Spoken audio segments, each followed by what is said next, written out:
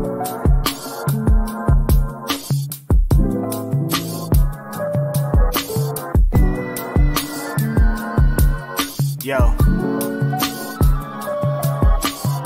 It's Grapsody with Will, Phil, and Reg, trying to keep it real instead of what you usually get from these talking heads. It's Grapsody, we're here to fill the void. 3 black fans, different perspective, got to fill your voice. Coming with the podcast, talking majors, indies in between. Yeah, it's all that, and we're down with Fightful, better fall back. Coming for respect, we connect like a ball bat. No need to double check, these are all facts. You're listening to us talk raps. You're listening to us talk raps. Will, Phil, and Reg. Yeah, we're Grapsody, here to talk raps. Yeah, we're Grapsody, here to talk raps.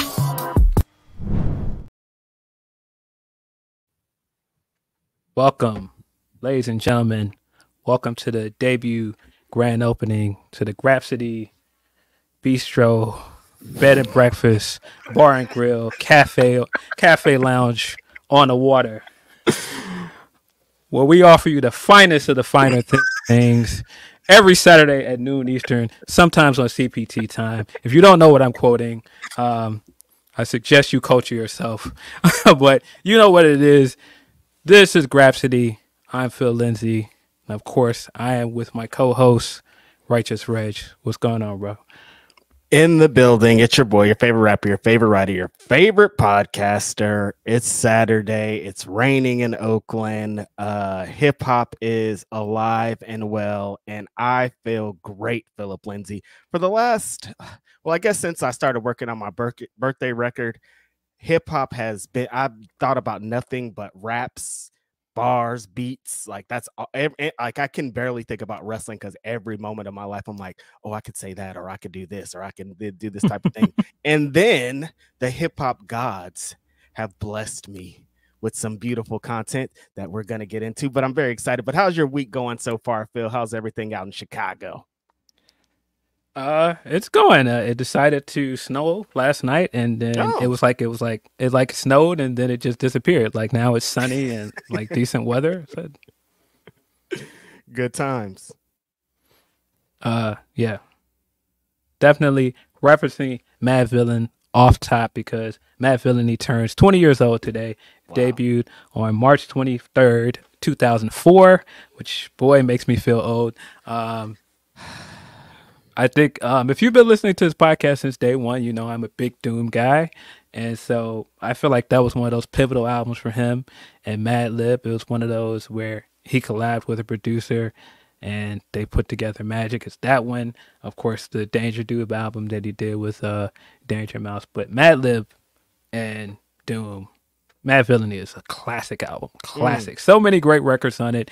If you were an Adult Swim fan, you know most of the records on there because they played a bunch of them during the commercial. Of course, you had records off there on Boondocks as well. It's always rest in peace to absolute legend MF Doom. But, man, what an album.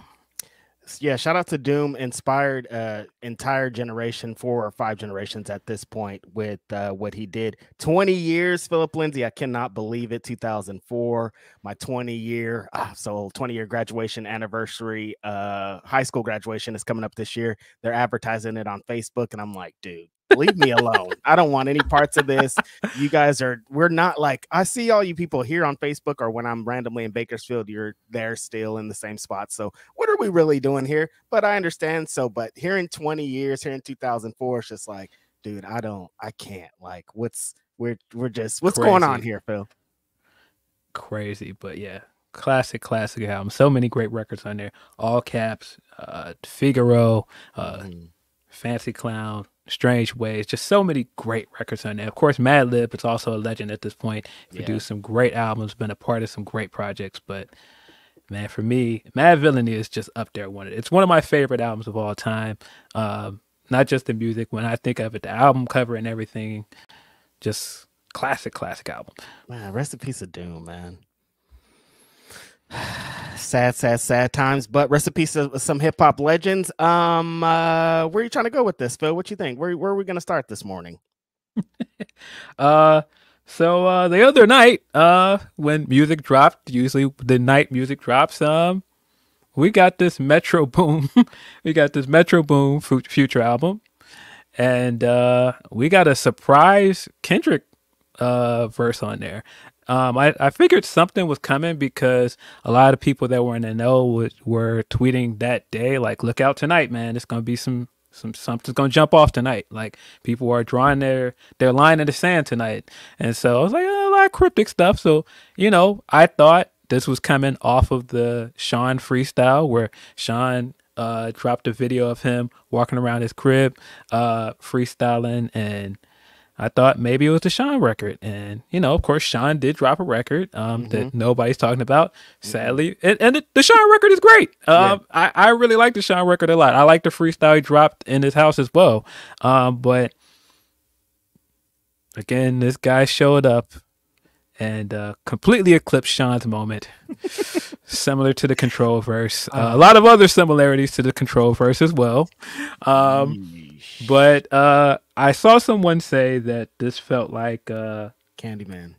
This felt like similar to your friend's pulling up for something, and then your friend hops out the car, and then your other homie hops out the car too, and you didn't even know he was there because he's not shown as a feature artist on this song. And if you guys don't know what I'm talking, for context, Like That is the record off of the new Future and Metro Boomin album, and Kendrick is just Kendrick, man. I don't know how else to say it, but everything that we think about Kendrick, everything that his stands put him on his pedestal, a lot of it is well deserved because he's that guy. He's gone on this hiatus and he's not rapped. And every time he decides to bless us with a verse or bless us with a record, we're all just kind of like, man, I kind of take some more of that, bro. Like, as much as you got. Yeah, so I hadn't been on the internet that day. I hadn't been on Twitter. I didn't see any of this cryptic talk. And I was watching a TV show or something. I was watching a TV show when it dropped. And so I didn't look at my phone. I wasn't looking at my phone or anything. I get back into my phone and I see text messages from the man himself here, Philip Lindsey, talking about Kendrick. Kendrick did something. I'm like, what is Phil talking about? Like, I don't know what this is. He's like, yeah, Kendrick didn't body these guys. Drake got to get his stuff together. I'm like, what is he talking about? So I go and do like the minimal amount of research to find out what this is. Like Future and Kendrick. That's all I connect. So I pull up the album. I'm like, I don't know where it is because on the, like you said, it's a hidden feature. It doesn't say Kendrick's on this song. I didn't know what song it was. I just pressed play and I started jamming out.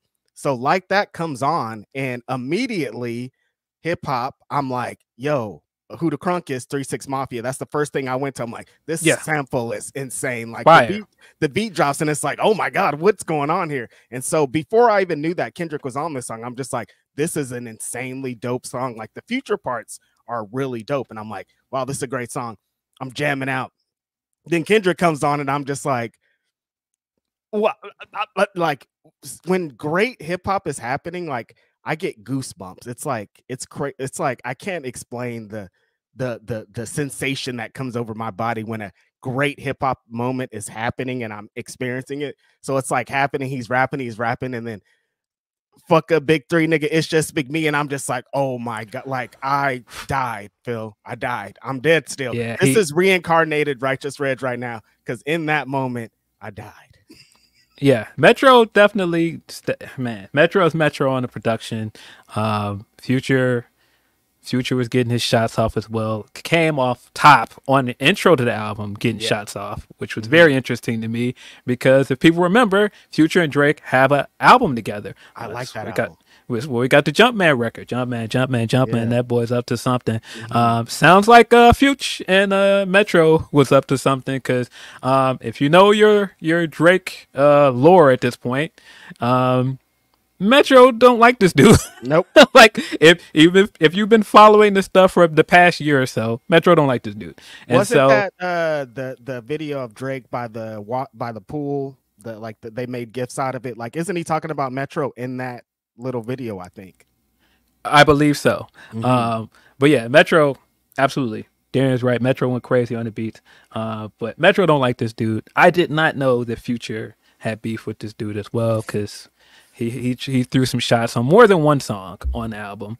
But man, Kendrick left Earth during that verse, bro. Like, I mean, I don't want to overhype this thing, but nah, man. When we talk about restore the feeling for AEW, this verse in a lot of ways restored the feeling, man. Because I was sitting there like, yeah, get to it, man. Because you guys have been shooting subs at each other for the longest. I've seen several people posting the Kendrick Cypher verse where he is absolutely throwing shots at Drake in there. Drake has been throwing subs at this guy for years at this point. Both of them have been sneak dissing each other for years. So I'm just like, yo, get to it. And so I love that BET freestyle. Ha ha. I'm bulletproof. Oh my God. Kendrick goes insane. High five. Kendrick is so insane with the raps. He did it again, Phil. You talked about it with Big Sean. I didn't even connect the Big Sean dots because that was also a thing. That is what I had heard that day. I listened to the Big Sean freestyle, and he's in the freestyle being like, Big Three, they don't mention me, blah, blah, blah. I'm different. I'm over here. Because we know there's also Big Sean lore. If there's a Mount Rushmore of this current generation of hip hop, they say Drake, Kendrick, Cole, and then Sean wants to be that fourth. Sean's in there somewhere, but I don't know if it's 4. I don't know if he's that guy though, and he wants to be considered 4. Yeah, but like his life goal is to be that fourth guy. Yeah, but yeah, man, a lot to dissect on just the verse itself. But I was sitting there at first because those guys got together, and then Drake threw some sneak disses on the album. He threw some sneak disses. He's been throwing sneak disses for a while on the last 3 albums. I feel like Cole kind of threw some sneak shots in, but I don't feel like they were the same as Drake's sneak disses. I feel like his were on competitive. Like, no, if we're the top 3, I'm telling you I'm the best. Yes. And really, to tell you the truth, Cole been rapping like he's the best. Like the features he's been putting out, the music he's been putting out. I still think Off Season is a great record. Still listen to that album a lot. Love it. But yeah, they've been basically doing this big 3 thing for a minute. If you listen to Cole's albums, he's like, no, there's no best. Like we're the big 3. Like we can all share the crown. Kendrick ain't trying to hit none of that. Kendrick not trying to share. He not trying to hear that. There ain't no big 3 to him. It's Big Me. That line went crazy. A few of the lines went crazy on there. The K9 line. So, put this man in a pet cemetery.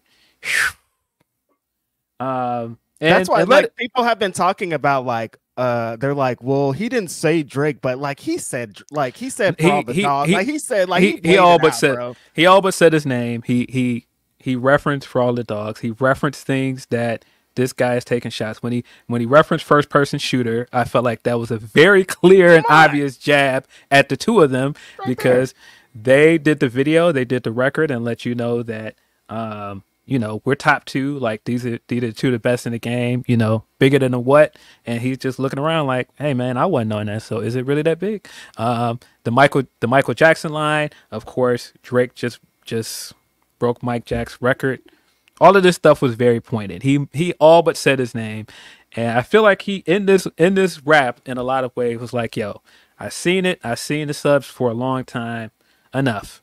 I'm throwing my card on the table. I'm flipping that joint over. Listen, enough. Rapper, shut the fuck up, bro. Enough.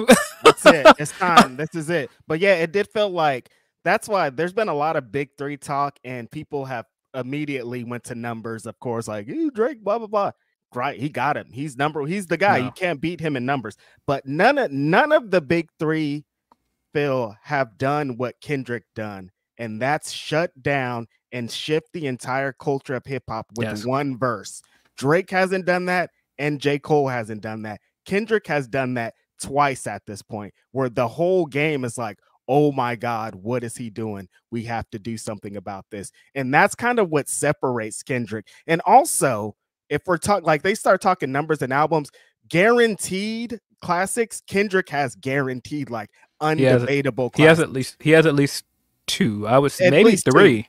Yeah. I would say at most at least Mad 3. City are guaranteed classics, you know, and I don't think either one of the other two have guaranteed we all universally agree, because we talk about Drake has debate all the time, and we just talked about J. Cole a couple weeks ago.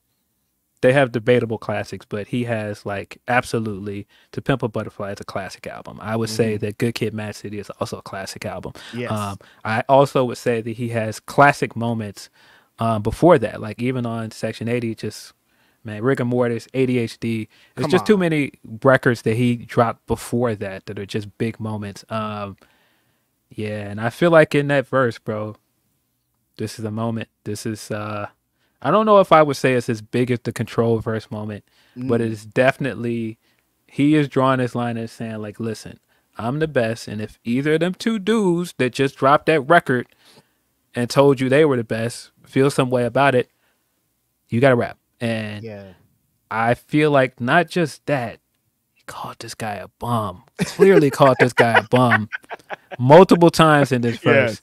Yes. You can't, and this is what I text you guys in the group chat. You can't, dog. You cannot spend the summer defending this album on IG. You can't throw shots at Joe Budden, anybody else that criticized the album on IG. You can't throw little sneak disses at Meg and all these other people and ignore this verse, bro. You gotta respond. You can't, dog. You gotta respond to that, dog. Yeah, this isn't one of those like, oh, whatever. I didn't hear it. Maybe he wasn't talking about me. No, he talking about you, dog. And you, just like Phil said, you've been fighting everybody. You fighting interviewers, you fighting podcasters, bloggers. Everybody, you ain't bro. Getting in the ring with somebody that's trying to get in the ring with you. You got time to respond to all this other stuff with the cutesy IG captions and all that. Now you got to respond to that verse, bro. Get in the booth, big dog. Is it time to get in the booth? It's time. This verse is just, I don't know if it's as big as the Control verse, just because it's not. The entire hip hop game was like, we're gonna get this guy. Like everybody started rapping on him. But as far as impact, I think this might be a bigger impact, because he's like, no, the biggest rappers in the game, I'll get in the ring with them right now. Like, what's up? Like, if that's what we're doing, you guys want to talk ball, let's ball. And that that represents something even bigger, because when he did Control, he was just like, everybody in the game, I don't care who you are, I'll take you out. It was blanket. It's like these two guys, they got on a record talking crazy, and if we want to talk crazy, I'm talking crazy. This was very, very pointed at Drake, at Cole, and man, it's very interesting because, of course, Cole is in album mode. I'd be very surprised if Cole did not respond in some way on the album as well. But yeah, Drake, listen, man, you have been trying to get this dude out of bed in certain ways for a long time. He has been off. He made his very introspective album with Mr. Morale, Big Stepper. He's let you know that he's trying to be a dad and he's doing a therapy thing. No. He got out of that mode for this verse, bro. You have to respond to this, man. There's no way you cannot respond to this. It just looks real funny in the light if you never respond. If you come back with the subs, bro, it's over for that. I don't. One of them cutesy, nice R&B jams. Nah, bro, we don't want that. If you come back with the subs or like an IG caption or whatever, you can't keep mentioning this dude no more. It's over. He's called you to the table at this point. So if he don't respond, it's a wrap. No, I don't want to hear no more of the stick talk and all the rest of this no more. I really don't want to hear that from him. I don't want to hear it in general. Why are you saying that? But I don't want to hear no more of that if you have no smoke for this guy, bro. Like he called you to the square, bro. Get in the booth. You said get in the booth. Get in the booth. Do you got raps? I know you got raps because I've heard a bunch of them. You went #1 with these raps. Well, let's see what it is. I think Cole will respond. Cole is like, it doesn't. I feel like on both sides for Kendrick and Cole, theirs doesn't feel personal. It's just like there's this dead competition. Like you think you're the best, I'm the best. Like Kendrick and Drake is different. They have some. It's different. Been a long time, kind of building, bubbling, kind of back thing. But the Kendrick and Drake Drake and Cole are just like, we are two rappers who want to be the best, and I want to be #1. And there's been this talk. I'm sure Kendrick has been hearing everything that people have been saying about Cole for the last year. Cole's on destroying every feature that he's a part of. He's consider, a lot of people are saying he's the best rapper in the world, and they're very excited about his album coming out. And Kendrick has been sitting back like, you guys have been saying this, talking, acting, all this. Okay, cool. I'm still over here. Y'all forgot. Did y'all forget? And you can't forget. That's Kendrick. He's so, there's been a lot. There's so much to dissect in this, but people have been saying that. I've seen a lot of people saying that verse is whack. It's just a shock value. And I'm like, what do you like? Or like even that bar of fuck the big three, it's just big me. It's like, oh, that's simple. I'm like, this is what hip hop battles are all about. There's no joke. Leave all the technicals. We know what Kendrick can do. We know he can rhyme, he can syllable, he can he could do everything in the world. It ain't about that. It's about dog. Me and you, and I'm talking about you, and I'm talking about you to your face. It's not about anything complicated. It's about the most basic, the beginning form of hip hop. Me and a beat, and I'm talking about this guy. Everybody just been trying to make it so complicated. A lot of Drake fans, I get it. Like you're gonna spin it. I mean, look, there's something to be said, I think, about people that are like, you got to get out here and rap because Cole been out here rapping. He has not been away from the booth. This dude is in the booth every time he get a chance. Yeah. So, but I do think once you put that bat signal out there with the first person shooter record, you had to know this was coming because y'all made a statement with that. Not just that you think you're 1 and 2 or 1A and 1B, but you made this record and you steady referencing Big Three, and the third guy that is arguably number 1 is not on that record. So you had to know he was coming with this.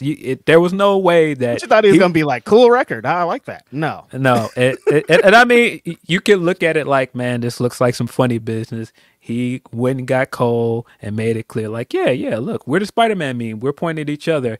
And in the meantime, Cole is on that record like, nah, I'm not trying to be 1A or 1B. I'm trying to eat your lunch, bro.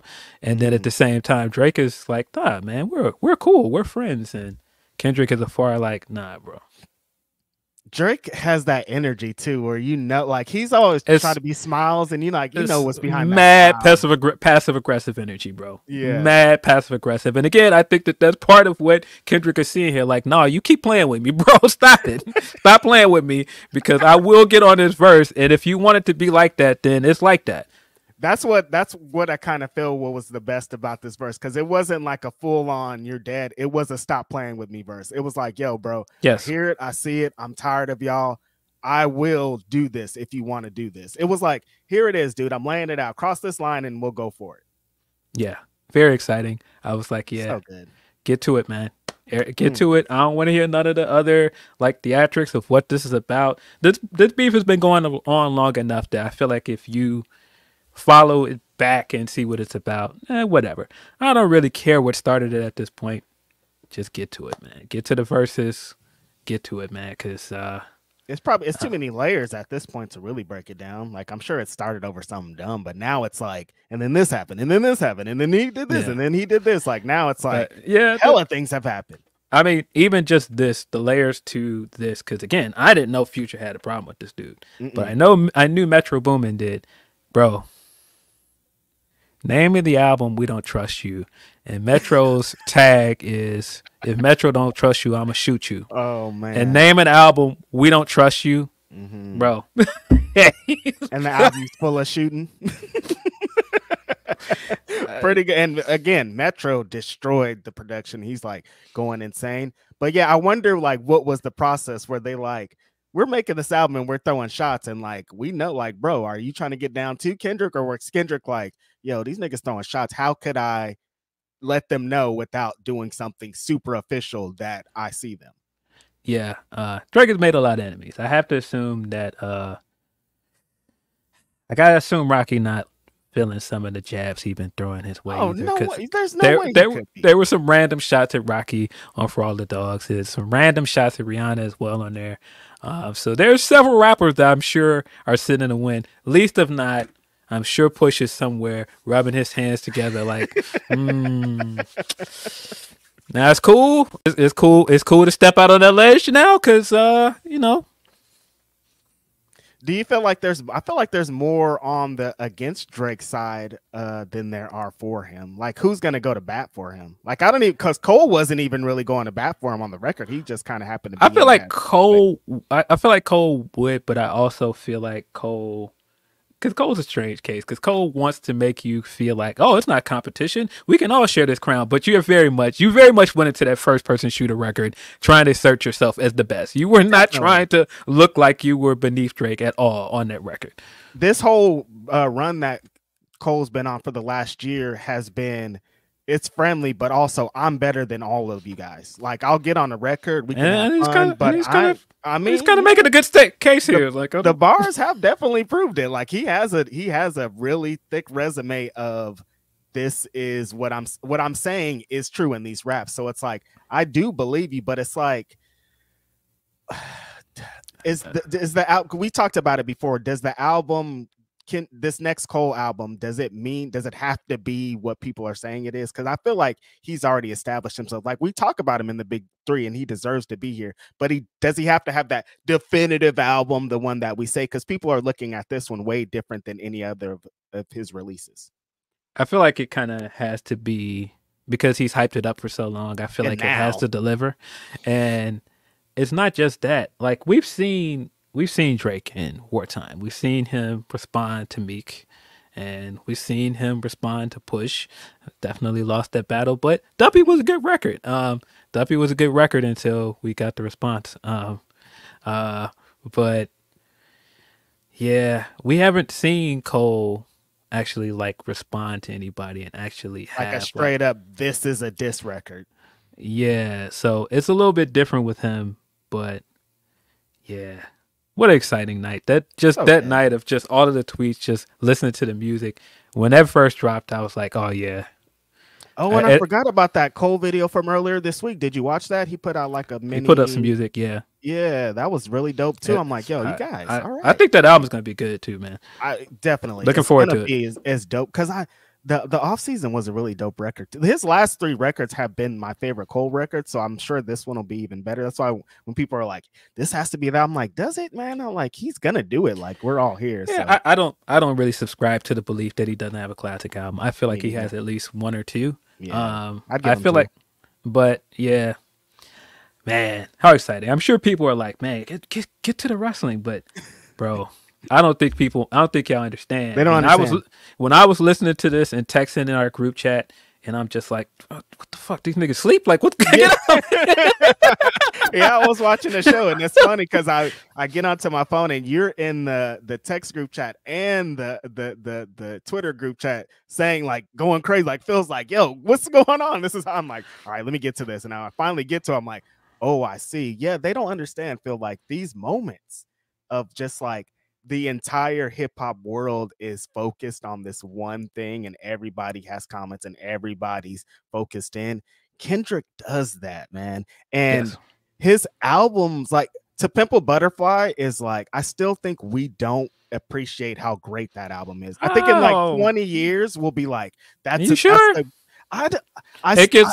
gotten all accolades. It's been hyped up as probably the best rap album of this era. I think it gets all its flowers, bro. Which I think is crazy. I'm just California biased, I think is what it is. I'm like, yeah, it gets its flowers. I don't know. Kendrick, he deserves it. It's all worth it. But yeah, this is just exciting for hip hop. I hope that's something like Drake. If Drake responds, that'll make this really, really worth it. And I hope it's something. I hope it's not a meme fucking response. You know how Drake will do. He'll try to do like the one of them Meek freestyles was like, get to the shits, bro. Why are you doing this? But yeah, see, it's not Snoozapalooza, it's Lollapalooza, bro. That's the name of the concert. It's not Snoozapalooza, it's Lollapalooza, bro. I think Rory's joint was Deuce-Palooza, and it's not. There's no Snoozapalooza, bro. Nope, haven't seen it and haven't been. I don't know what you're talking about. Did you see that video of Rory sliding down the slide with his daughter? Yo.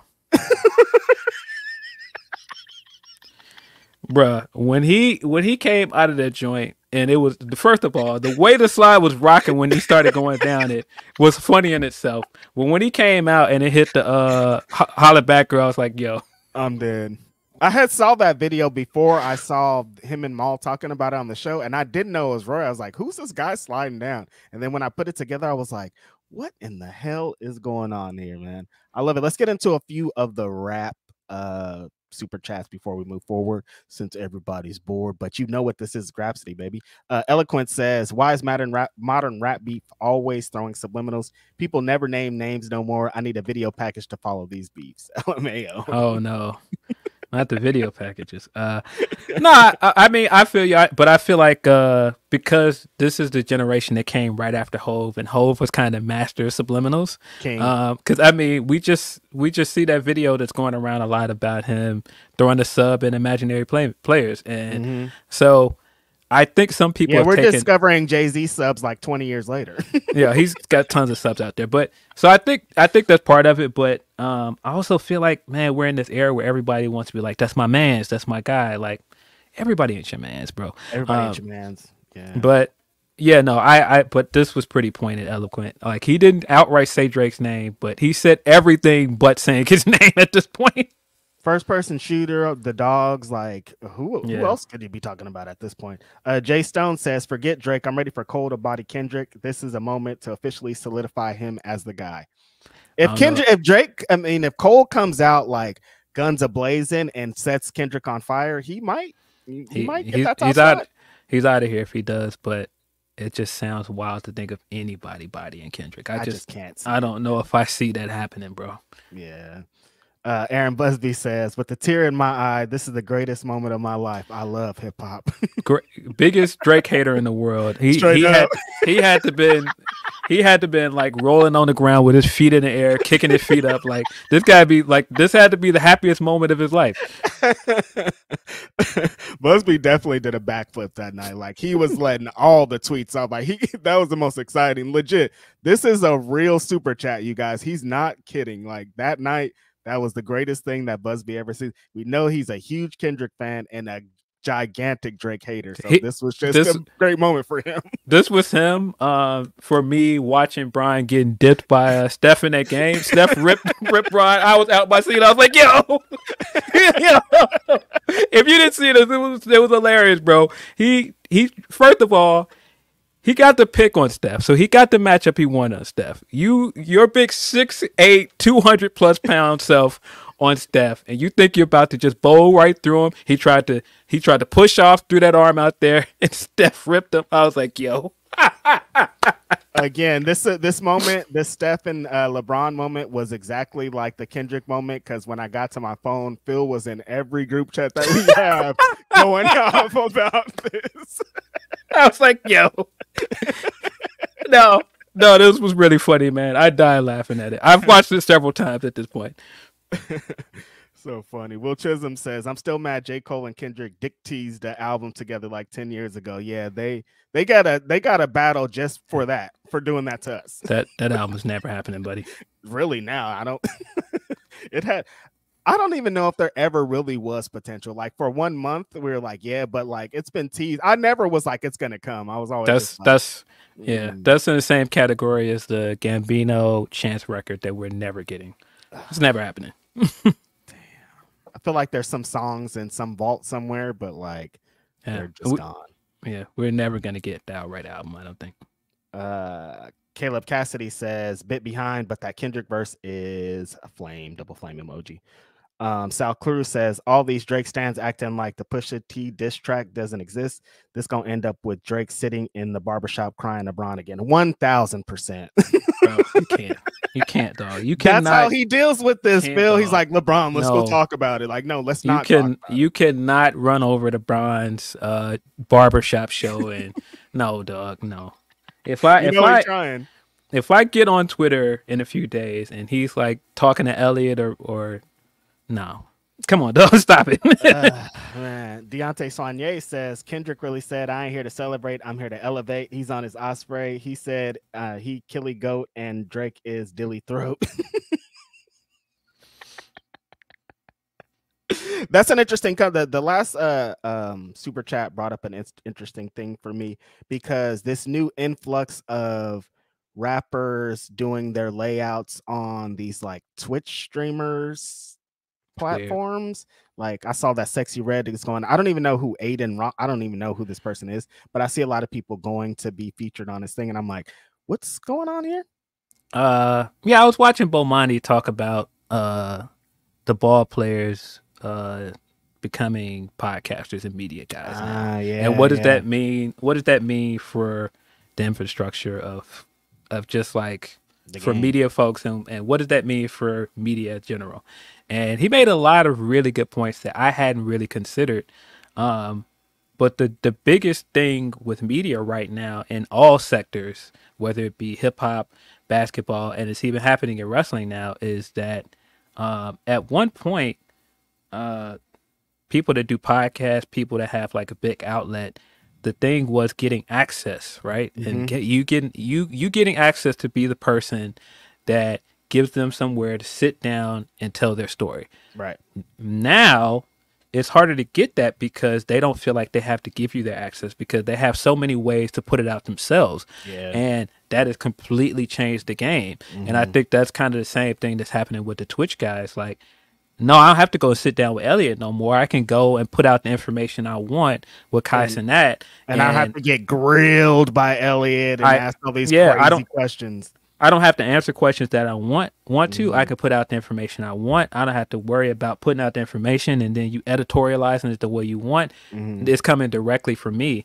And that has definitely changed a lot of things. Not just, like I said, in basketball or football, but also in rap in a big way. And I feel like it's changing things in wrestling in that way as well. It is. Yeah, it's kind of the same thing of like the old vets in wrestling are starting to get podcasts, and like the people are more comfortable talking to somebody like in that space. Like people are way more comfortable talking to Nori because he was there. People are way more comfortable talking in situations like this because he's there. The funny thing about the streaming thing is when you're talking, and I just thought about it, like that's live right there. They can't edit it. Like they could be, it's kind of a gift and a curse because sometimes you can say the bad things, but for the most part, you could just be like, you can still control yourself as you want. Yeah. And in a controlled space and just get your shit off pretty much. That was the same thing Brian did JJ's podcast this week as well. But it's so different when Brian don't have to go to ESPN to do that interview. He can go and talk to Draymond. He could go and talk to certain other people. I also laughed very hard at that this week as well, that Draymond has been the podcast guy, and Draymond has been making it clear that he's a Brian guy. Brian's his friend, and he went and did JJ's podcast first. Now that felt like I felt that before. I felt Draymond. Like I was like, people were laughing at Draymond. I was like, no, I feel him though. But what made it so funny is before he even said that he was salty, I was like, oh, Draymond got to be hot about this. And then when he said he was salty, I was like, I knew it because and Cam and Mace made the perfect analogy of like, no. When he went over there and signed with Clutch, he thought he was getting the whole verse. And then he looked around and somebody else got the whole verse first. Like, yo, wait a minute. What am I doing on Rock Nation if I'm not getting the whole verse? I thought this was a guaranteed whole verse. Like, sign here, next step, whole verse. Nope, it doesn't work like that. No. Hope gonna take his verse to somebody not of the culture. It's a cold game, man. Damn. It's Draymond's crazy. Draymond talks about LeBron more than he talks about his own team on his podcast. And imagine him waking up and being like, wait, he went on a podcast with who? He over there talking to JJ? Like, what? JJ cool, but what? Yeah, it's funny stuff, man. Though, man. I'm not mad at kind of people creating their own spaces to release and kind of create their own narratives, but I don't want we as media people, that can't get lost. Like we still got to exist out here too. Well, that's why I said, but I think Bomani was very insightful about it because he was basically saying that there's only so much time in the day. There's only so much room to listen to so much, and there's so much out there now. And so I feel like not just is the threshold for what's good kind of getting muddied a little bit, but man, it's like, you know, what is garbage now? Because it's like a lot of these ball players or people that are in the space, their people or their friends aren't going to tell them that the podcast is bad. It's going to do numbers just because it's them. And so the game is just different, man. It's different, man. The game is crazy. Should we talk about some wrestling? Sure. I'm sure we've got HUMPERCHATS and wrestling related super chats. Definitely. I'll get into the wrestling related super chats while you pull up the humpers. Here, let me refresh and make sure that let me make sure we don't have any humper chats on the Drake stuff before we move forward. True. I don't want to skip those.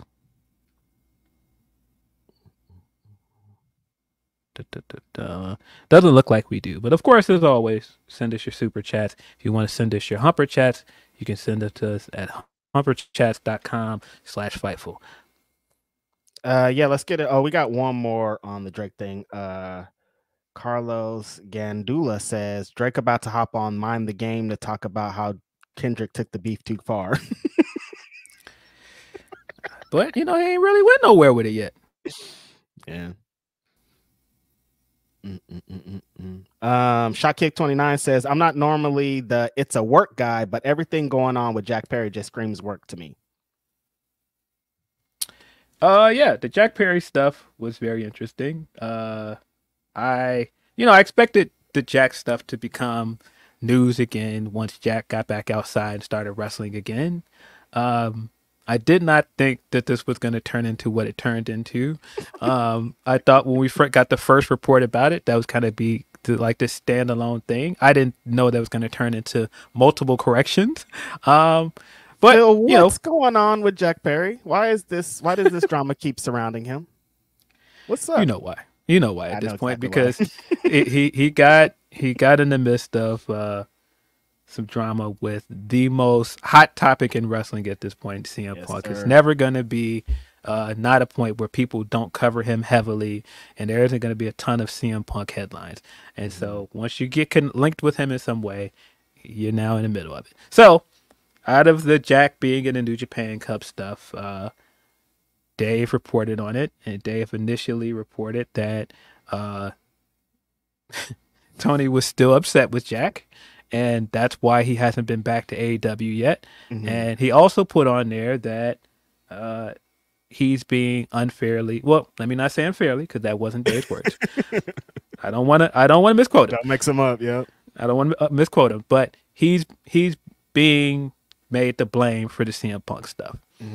So when I first saw that, he also said that, of course, that Jack is not fired. He's still signed, which my initial reaction to it was like, of course he's not fired. I don't think he's going to just be out of his contract. I didn't think he was just going to pop up on a New Japan show and tear his contract in half, and that meant he was gone. No. So, I initially got my jokes off with it. But of course, now whenever you bring up the topic of CM Punk, it's going to be a very divisive conversation. And so now also, when you bring up Jack, it's going to be divisive as well. And so Twitter did what it did with that quote, and it turned into a very divisive, oh, well, was Jack really wrong, or did he not realize that Punk was gonna get into it with someone anyway? He was gonna end up gone anyway. Is that really Jack's fault? Blah blah blah. Relitigating the stuff from All In, which is getting to the point where it's almost a year from now. Yeah. We're almost up to a year mark. So I had no real interest in rediscussing that stuff. But the interesting thing that I thought about it right away was people that were like, nah, no way. There's no way that Tony's upset with him. There's no way he would be still upset with him. I don't know if I believe that he blames him for the CM Punk stuff, but I don't think it's that hard to believe that Tony would be still upset with him, because that was a pretty embarrassing moment for AEW as a company. Your biggest show of the year. Biggest show of all time. Yeah, your biggest show, not just of the year, but biggest show in the history of the company. Yeah. And you've got this petty stuff going on right before the show starts that put this black eye on the show from then on. Right before the show, Phil, the biggest show of all time, and they're fighting. Yeah, so you've got this like news story that's now forever attached to your first Wembley show, and it was embarrassing. It was embarrassing the way it happened. It was embarrassing that you had to go that route and fire Punk and make a very public reaction to it in his hometown. It's embarrassing that you didn't have CM Punk the next weekend at All Out in Chicago. I think everything about it, he probably was like, no, this everything about this is embarrassing. He probably was very frustrated with both of them. So I could see him not being happy with Jack. I don't think it's to the degree that he blames him, but I could also see him being like, nah, I'm not happy about played any a of part. it. Now you're not all to blame, but like you were there. Yeah, but this was completely avoidable. And so, of course, then that turned into the response from Dave, where then Dave said that Jack had spoken to Tony after it happened, and he tried to apologize, but then he wasn't brought back, and part of the reason he wasn't brought back is because he was upset with him still. And so we then get Brian's quote directly from Jack that came out a few days ago. Well, not even a few days ago, less than 24 hours ago. And Jack, said himself, he disputed the claim that he apologized and asked for forgiveness for this. He also I didn't say that. He also disputes the claim that they were in conversation. He says he didn't hear from Tony Khan for 2 months following All In. He said that he never texted to say he was sorry, told Khan's lawyer he would not initiate first contact, and they finally set aside an in-person meeting before Full Gear in Los Angeles, and they discussed plans to bring him back in December. Those plans fell through when Punk debuted at Survivor Series. There was also an interesting piece in there where Jack was saying that he wanted to show up at Wrestle Kingdom, which I was just like, oh man, that kind of could have been hard. If he debuted at Wrestle Kingdom, that would have been a great moment for him. But I guess they were unable to figure out the logistics for that, and Rocky ended up working it out, and we got the debut where he debuted in his current run with New Japan. There are a lot of very interesting things about Jack's rebuttal.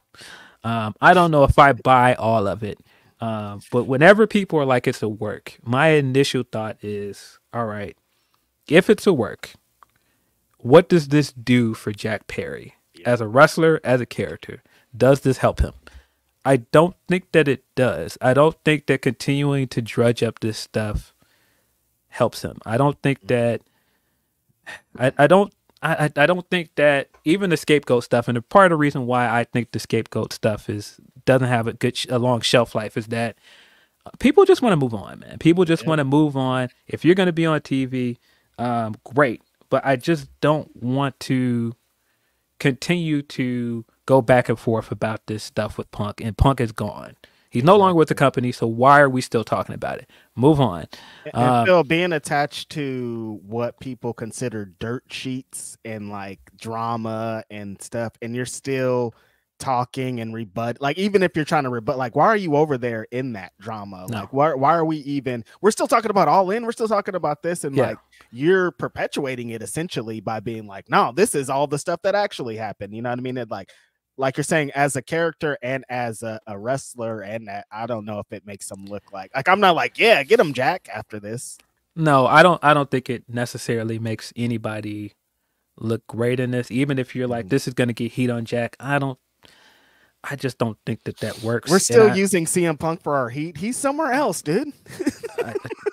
I just think you got to move on from that stuff. And even if you're just trying to get heat off of, you being this anti-authority guy, that can work. But I just think in the way that all of this stuff came out, I don't fully believe that all of this is a work. Right. I think some of it may be Jack trying to work it into an angle like it is a work. Yeah. Mm-hmm. But I would not be surprised if two things are true: that A, Tony was still upset with him, and B, Tony had no input on what he's doing with New Japan. Because I also saw that right first when people first started responding to the reports about Jack. Well, he's in New Japan, so how much is he really getting punished?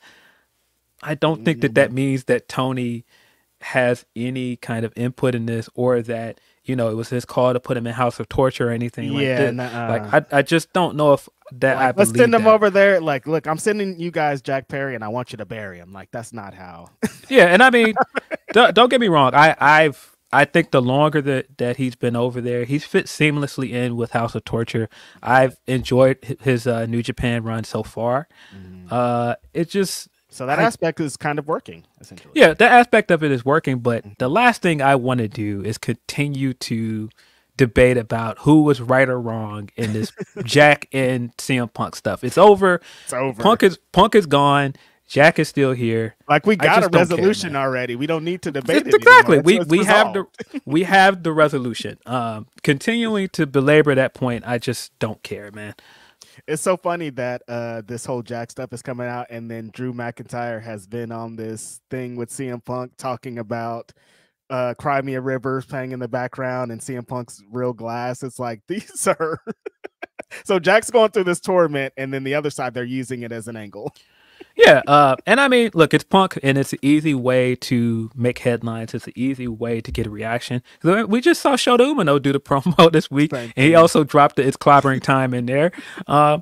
So I mean, now that he's linked to Punk in some ways, it's probably not going to go away anytime soon. But I just don't understand why people would think that we're keeping this as a big talking point as a work. I just don't see the benefit in that. I just don't see it. No, it doesn't work. Now, this story kind of Jack turning this into work, because we've talked about a little bit on this podcast of Jack joining the EVPs and Okada up there. This kind of plays to that story a little bit. Yeah, I mean, look, if creating the angle for Jack to come back, I think some of this stuff helps it. Because even the stuff in there where he's saying he asked for his release and he was denied. Yeah, I feel like that helps the angle in some ways. And like the Young Bucks could be like, we were the ones that denied it actually because we want you to join us. I mean, even if that's not the case, I think that part of it is fine. And I would not be surprised if that bit of it is a work. But yeah, people that just think like 100% all of this is a work, I don't buy that. I don't buy that, because I just don't think that it helps him. I don't think that knowing that Tony was upset with him helps him as a character. I love that it's kind of funny of Meltzer coming out and being like, he's still under contract, of like, it kind of goes along with that. He came and ripped a contract on TV, and is that make the contract null and void? I'm like, that's not how contracts work. But for Meltzer to be like, actually, guys, he's still with AEW. Don't forget. Like, dude, we know. Yeah. Yeah. There are bits of this that I think are very funny, man.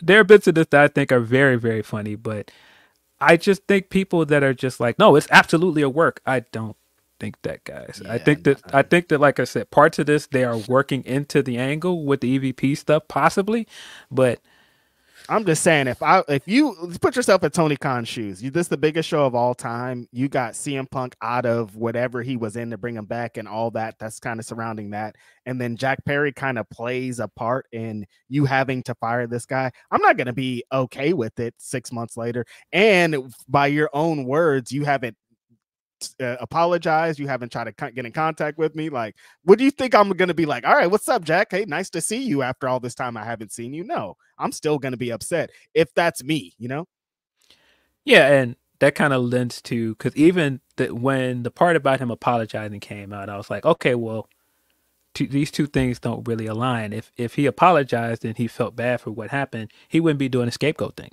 Exactly. Right? Like, that just doesn't really make sense. Why would you have a conversation with your boss about this thing that they're very much trying to not talk about as a company, but you're drawing attention to it elsewhere? No, I don't think that that lines up. They haven't mentioned him at all on AEW TV, huh? No, they as a company don't want to talk about this. They want to move on. Ooh, that's an interesting aspect to this. This is so funny. Like, I'm saying, like, is this okay? Forget about the AEW. Do you think this helps Jack in New Japan? Like, do those people that are watching New Japan care about this Meltzer stuff? No, I don't think they do, and I don't think for the most part that the New Japan crowd cares about the CM Punk stuff either. Right. Exactly. That's why, like, when he's doing the scapegoat thing, I'm like, I don't think these fans care about that. I think these fans like Jungle Boy. You know what I mean? Like, they care about Jack Perry, the wrestler. They don't care about like the antics. But trying, if you wanted to like reinvent yourself essentially and try something new, I understand why he's doing the scapegoat thing. Yeah, and there are aspects of the new character that I think are working for him. Scapegoat thing is a little bit too on the nose for me A little bit. personally, Yeah. but I've seen people that also like it. So different strokes for different folks. Interesting, interesting. We'll definitely hear a lot more out of this coming in the next few everything. But I expect to see Jack Perry back in AEW. How about you? No, he's absolutely coming back. Yeah. I don't for a second believe that he's never going back to AEW. Right. Right. Shenanigans. You Let's think get into you think MJF is not going back because his profile is gone, his merch is gone, guys? He blocked out his picture. I don't think he's coming back. That's what that means. It's just silly stuff. We're gonna get into some more super chats and move forward. Van Twin Blade says Mike Outlaw picked up a shoulder injury last show and had to get surgery. The next show on April 21st has a 2 p.m. bell time to get people time to get to Dynasty. The Warhouse divorce match is up now. Yeah, I saw Mike Outlaw got injured and had surgery. Shout out to Mike Outlaw. Speedy recovery, and hopefully Glory Pro can benefit off of Dynasty being the same day as their show. Sometimes wrestling fans are super into doing that double header type thing, so hope it's all good. Yeah. Chris says, was it a mistake for Naomi to return to WWE? Might lower on card than she's lower on the card than when she left and lose every match. I can't speak on for her personally if that's a mistake. It seems like she wanted to be back over there, and if that's what she wanted to do, hey, more power to her. If it's me personally, I think she should have stayed with TNA a little bit longer. But I don't know all of the specifics of why she went back. If it's a bigger bag, and also you don't have to do the separate travel schedule with your family, you get to travel with your family and make more money. Then who am I to be upset with that? Did you happen to see any of SmackDown? I think the way that they're putting her into the damage control storyline is good. I think there's interesting aspects to it. Yeah. There's definitely things about it that I don't really care for, but I think at the very least, if you're saying that damage control stuff is the biggest storyline for the women, it's possibly the second biggest storyline on SmackDown in general. I think having Naomi in that when she came back is a good sign. Yeah, the match, I watched SmackDown last night, reviewing the show with Denise. Shout out to Denise. The match with Io last night with Naomi was super fire. They got time to cook, and they had a really fire, like Joshi style Japanese match that I liked a lot. Like if Naomi's continued to be put in spots like that and given time, I think that she'll continue to excel. And being featured, if this is how we get on to a WrestleMania match, like I'll take it. Like if she's going to be in some six-way match or tag team match with damage control, I'm all in. It's still pretty early. I don't want to say like it was looking kind of crazy for a week, but she still is featured every single week on SmackDown, even if it's for not that long amount of time, Yeah, I mean, if I'm critical of it, I don't like the idea that you bring her back after she had a world title reign somewhere else and immediately started doing tag team wrestling stuff with her again. Like that didn't happen. I don't really care for that, but I do think the stuff they're doing with her is at least interesting. I think I like the most about it is that they are playing up continuity, and you don't see WWE do that, especially when Vince was there. They didn't pay attention to their own continuity. I like the idea that they're very much playing up the stuff with Naomi before she left. They're not just acting like, oh, well, we just put her back in. And so she's just slotted in as babyface number 1 or babyface number 2 that is just reacting to these things like she doesn't have history with these people. So I like that part of it. I like the fact that she is playing off the history with Bayley and Asuka. But we'll see. We'll see where it goes with WrestleMania. I can't say that I'm super excited about a tag match, but... There's still some pieces that need to be put together for sure. Like we still don't know. Like Bianca's gonna be a part of it too. That's like unfortunate because like we talked about, she should have that singles match. And then is Jade gonna be a part of it? Like they announced last night on SmackDown that Jade is officially SmackDown bound and a part of the SmackDown roster. Now, Phil, we are a week out for WrestleMania. They could potentially give her a match. Like it could, like somebody could interrupt her and hey, your first match is going to be at WrestleMania, but I wouldn't suspect so. It feels very much like we're getting a trios match. It very feels like Jade, Bianca and Naomi taking on Damage Control at this point. Mm. But having Jay for 7 months and coming the week before WrestleMania and go taking my talents to SmackDown, like, yo, I just don't really understand how you hype this woman up when you first sign her for weeks. Disappears, reappears at Royal Rumble, has a great performance at Royal Rumble, then goes back to where am I going to show up now, guys? Where am I going to be free agent? And then you don't answer the question until the week before WrestleMania. Like, you had all of this time to book something for this woman, and this is where and that whole time, Phil, she was on the SmackDown side. Like the whole time she was doing the where am I gonna land, she was on SmackDown every week. You guys could have just said this a month ago that she was on SmackDown.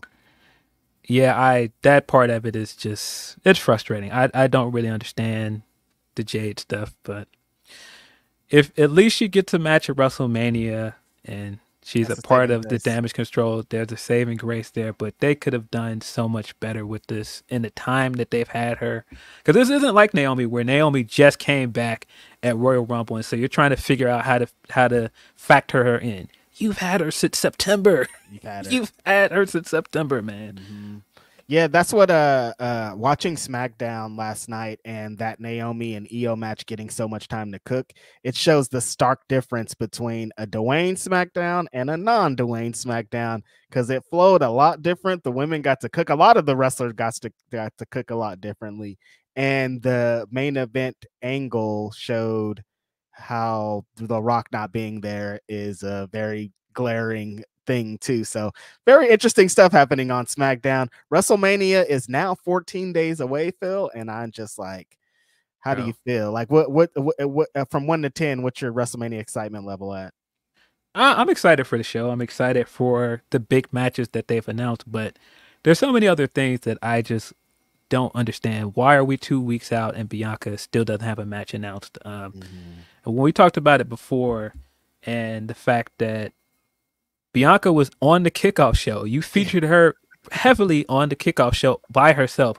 You didn't feature the two women that had a match already, but you put her on the kickoff show, and in the time since then, she still don't have a match. I don't understand that. I don't understand how there's certain people. 14 days out. Just say the match, dude. Why are we like, give us the whole card at this point? But I mean, and in their point, they're like, this thing has been sold out for a long time. You're going to be there regardless. Yeah, and I mean, I'm not saying that you have to give us the whole card, in one setting, but I think Bianca, the stature you hold Bianca to, the fact that she was on the kickoff show, you were pubbing up the reality show, and we're 2 weeks out and she don't have a match, like that just, I don't understand that, man.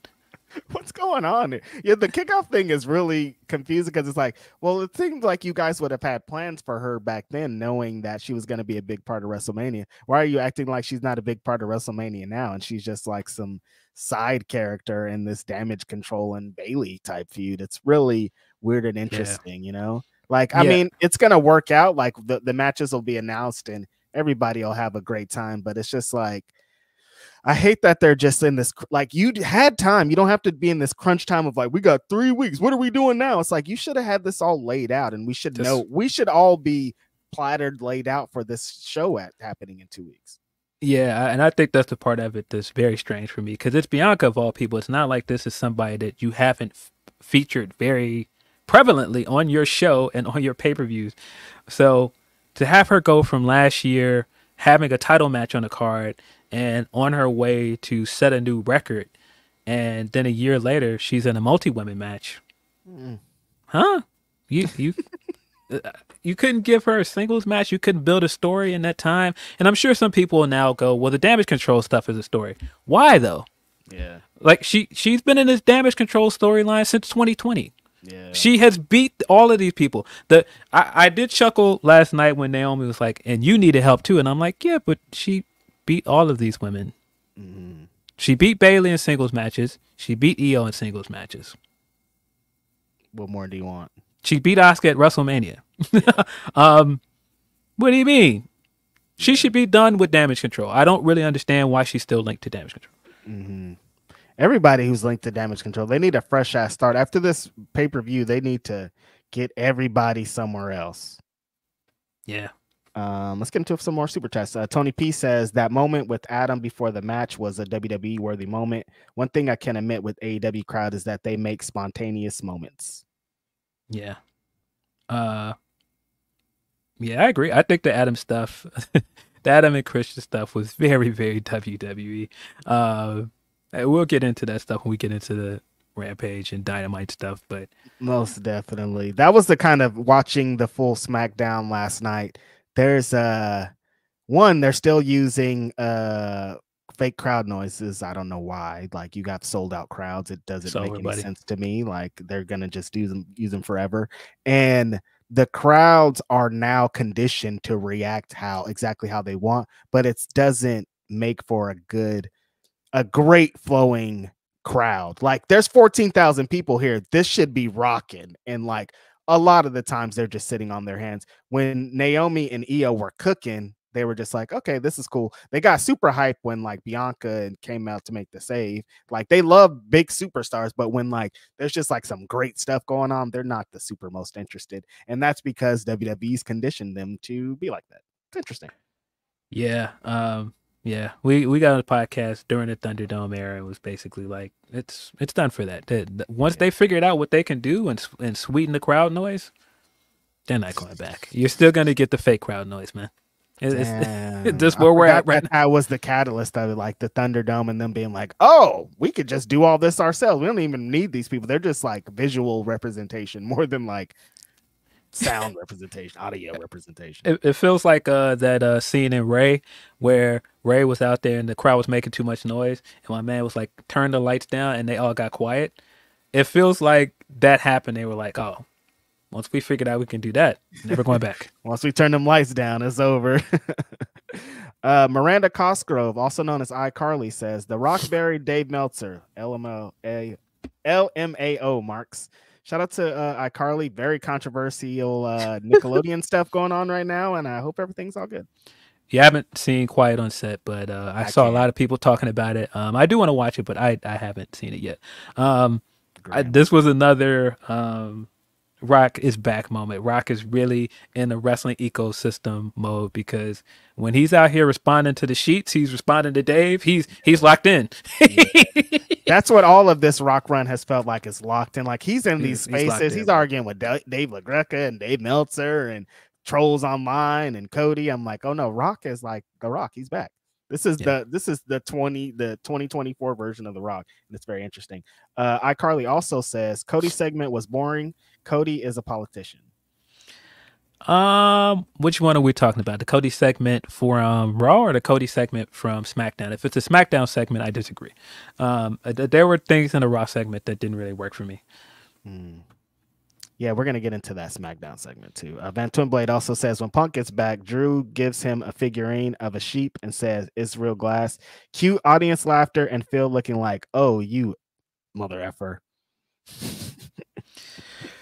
Very interesting to see what's going to happen when Punk is back full time. He's been giving us all of the rehab videos. It looks like he's close because he hasn't had the brace on in some of them. Mm-hmm. He will be here in the city of Chicago on Monday. I will not be at that Raw, but he will be here. Phil, you're not pulling up to see Phil? Raw is it's Raw. The 3-hour thing is it's always a tough hump for me, and going to Raw tapings aren't nearly as fun as going to the pay-per-view tapings. Yeah. So I won't be there. And you know, you got to go all the way out to Rosemont. It's not like it's in the city. I don't feel like doing that. Phil don't got the juice like that. Phillip Brooks. He can't get you out of the house, not just for an appearance anymore. If this was the build to the Rollins match still that I thought we were getting, I would be going. But him going there to just cut a promo and not wrestle WrestleMania, I can watch that from home. Oh damn, this would have been so different if he was going to be at WrestleMania. That's what I'm saying. If he was wrestling and he was going out there to cut the promos and do the build to the Rollins match, absolutely I'd be there. But just him being there to pop some tickets, I'm good. They're gonna sell out regardless. Yes, of course. Says Reg, make that Mother's Day pod with Mama Nyla happen. If you guys didn't see our interview this week, Mike and I from Indeed interviewed Nyla Rose about her participating in the Alpha One show tomorrow, available free on Ethan Page's YouTube. You guys should definitely check that out. But towards the end of the pod, Nyla's mom called to get some help on her email or something. Very hilarious. You guys should definitely check it out. It's one of the funniest things that's ever happened on a pod that I've been featured in.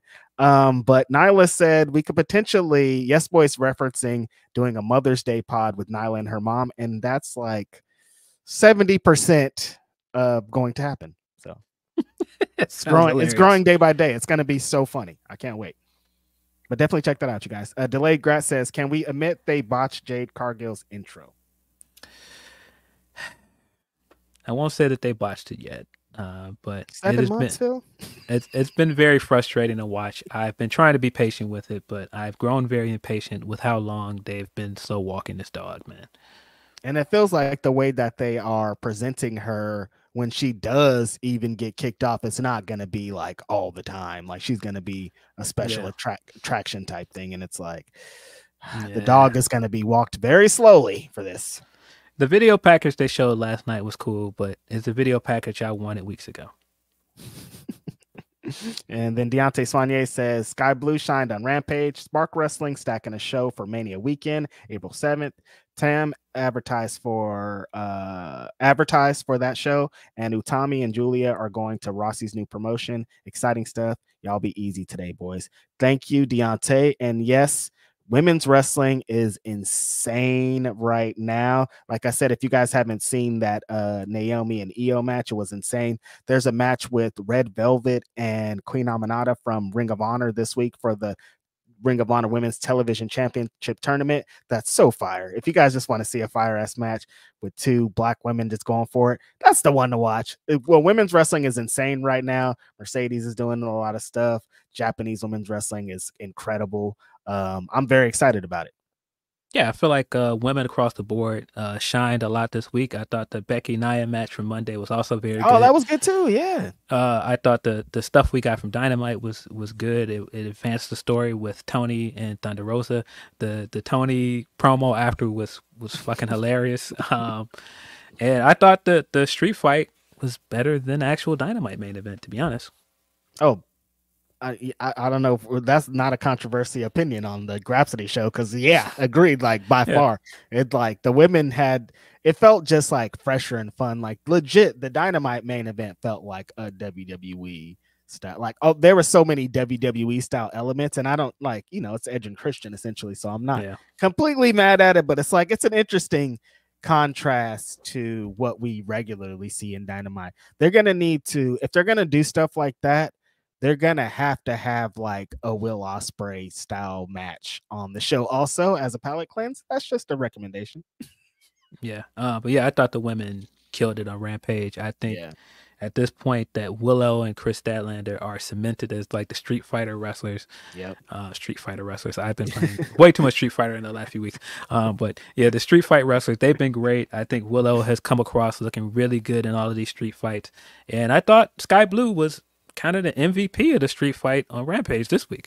Oh, Sky Blue has been chomping at the bit to get this match so long. She's just like, I want hardcore. I want all the crazy shit. She looked like she was having the most fun of anybody in the world. There's sometimes when Bryan Danielson's in a match and you're just like, man, he is getting his ass destroyed, but he is having the best time of his life.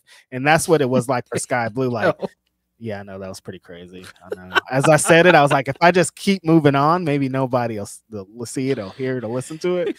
But it is what it is. The Sky Blue, she was incredible in this. The code blue on the announce table, insane. Willow's, is that Rain? Willow's DVD through the tables, just great stuff. I love that when women get kind of those displays of just kind of violence, and there should be more stipulations match. They don't all have to just be hardcore brawls. Like, let's get a ladder match, let's get this kind of match, let's get this other kind of stuff,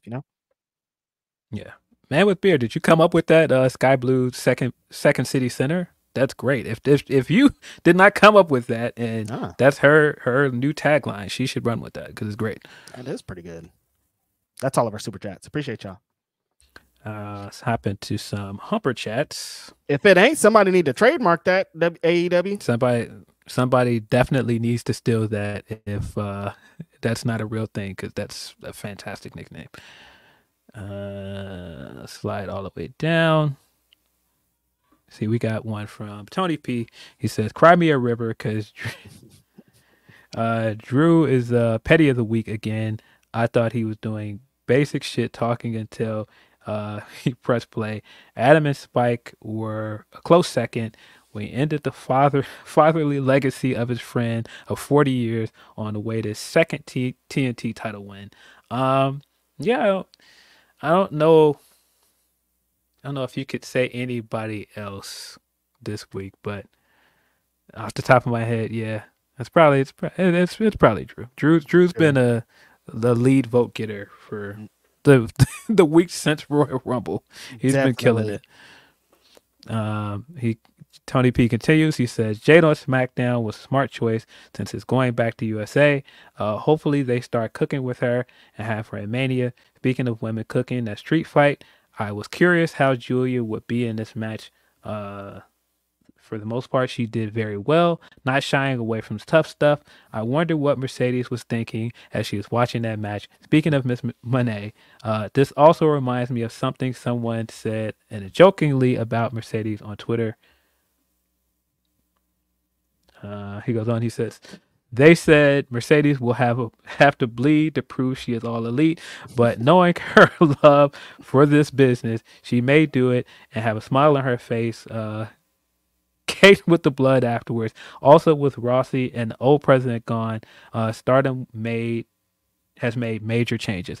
Yeah, I think a lot of Stardom news this week is interesting. Of course, they just finished up the Cinderella tournament. Heyman won. I think that's a good move for the future of the company. She's young. She's someone you can build on. I think it's reason to be optimistic with her going forward. But of course, they announced the women that will not be back: Julia, Utami Hayashita. There were like 2 or 3 other people. I don't have it in front of me.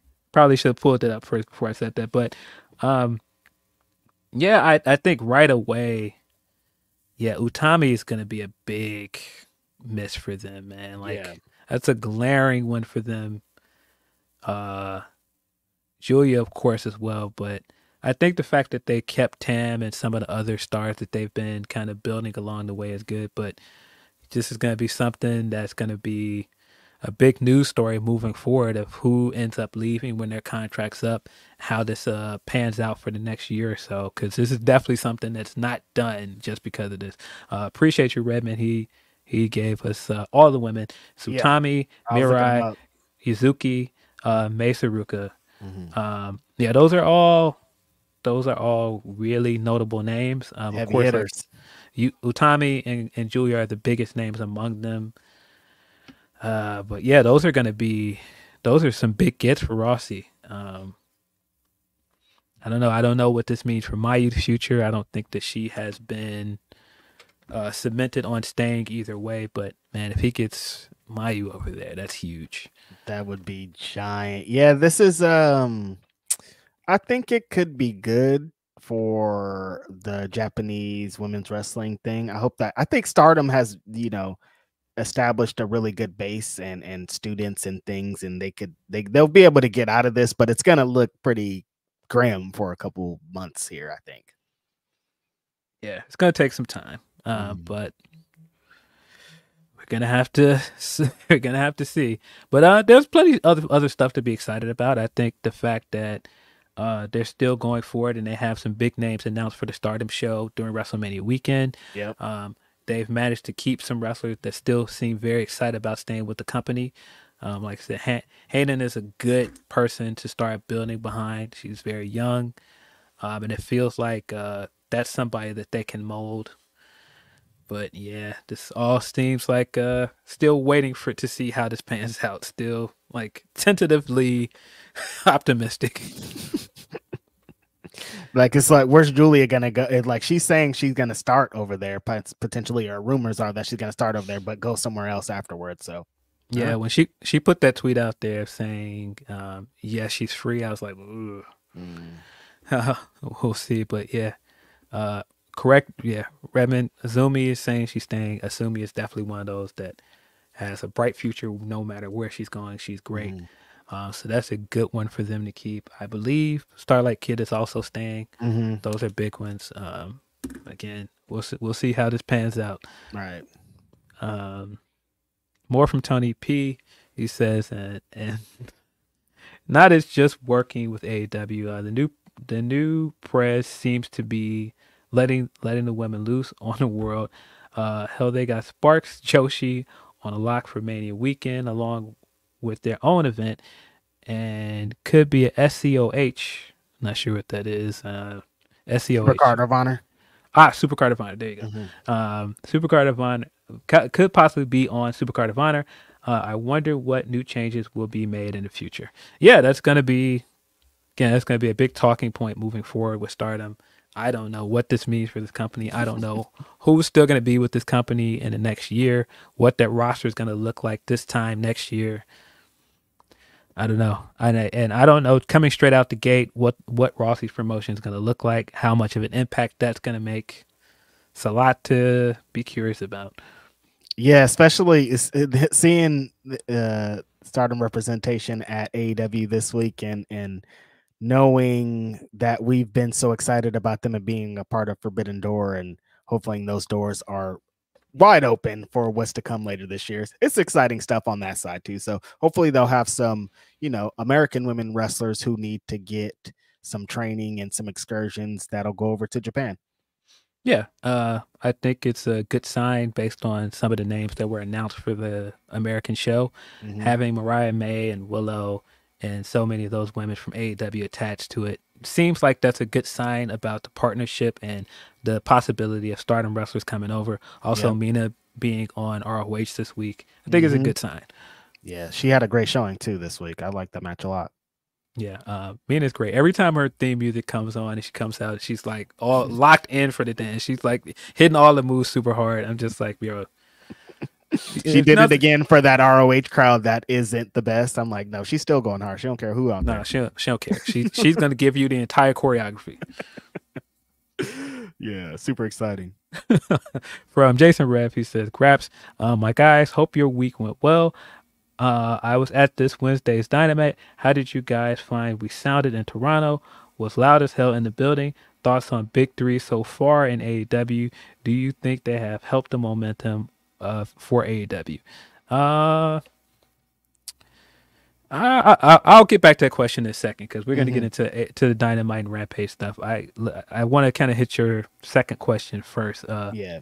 He says, so for the Observer.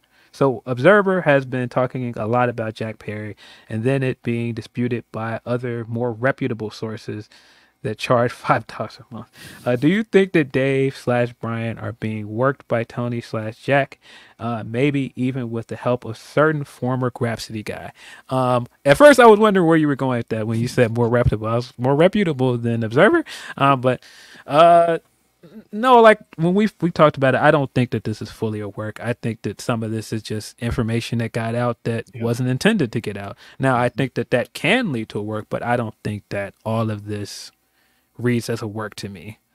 Yeah, I don't think that Brian and Dave are being worked. I don't think anybody's being worked. I think like there's elements that look like it and there's elements that are probably turned into that, but it's not what this is.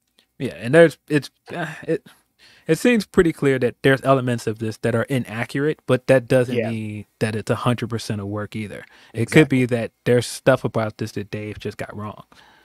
Easy as that. This is so messy. Super messy. We got another from Tony P. These didn't go in.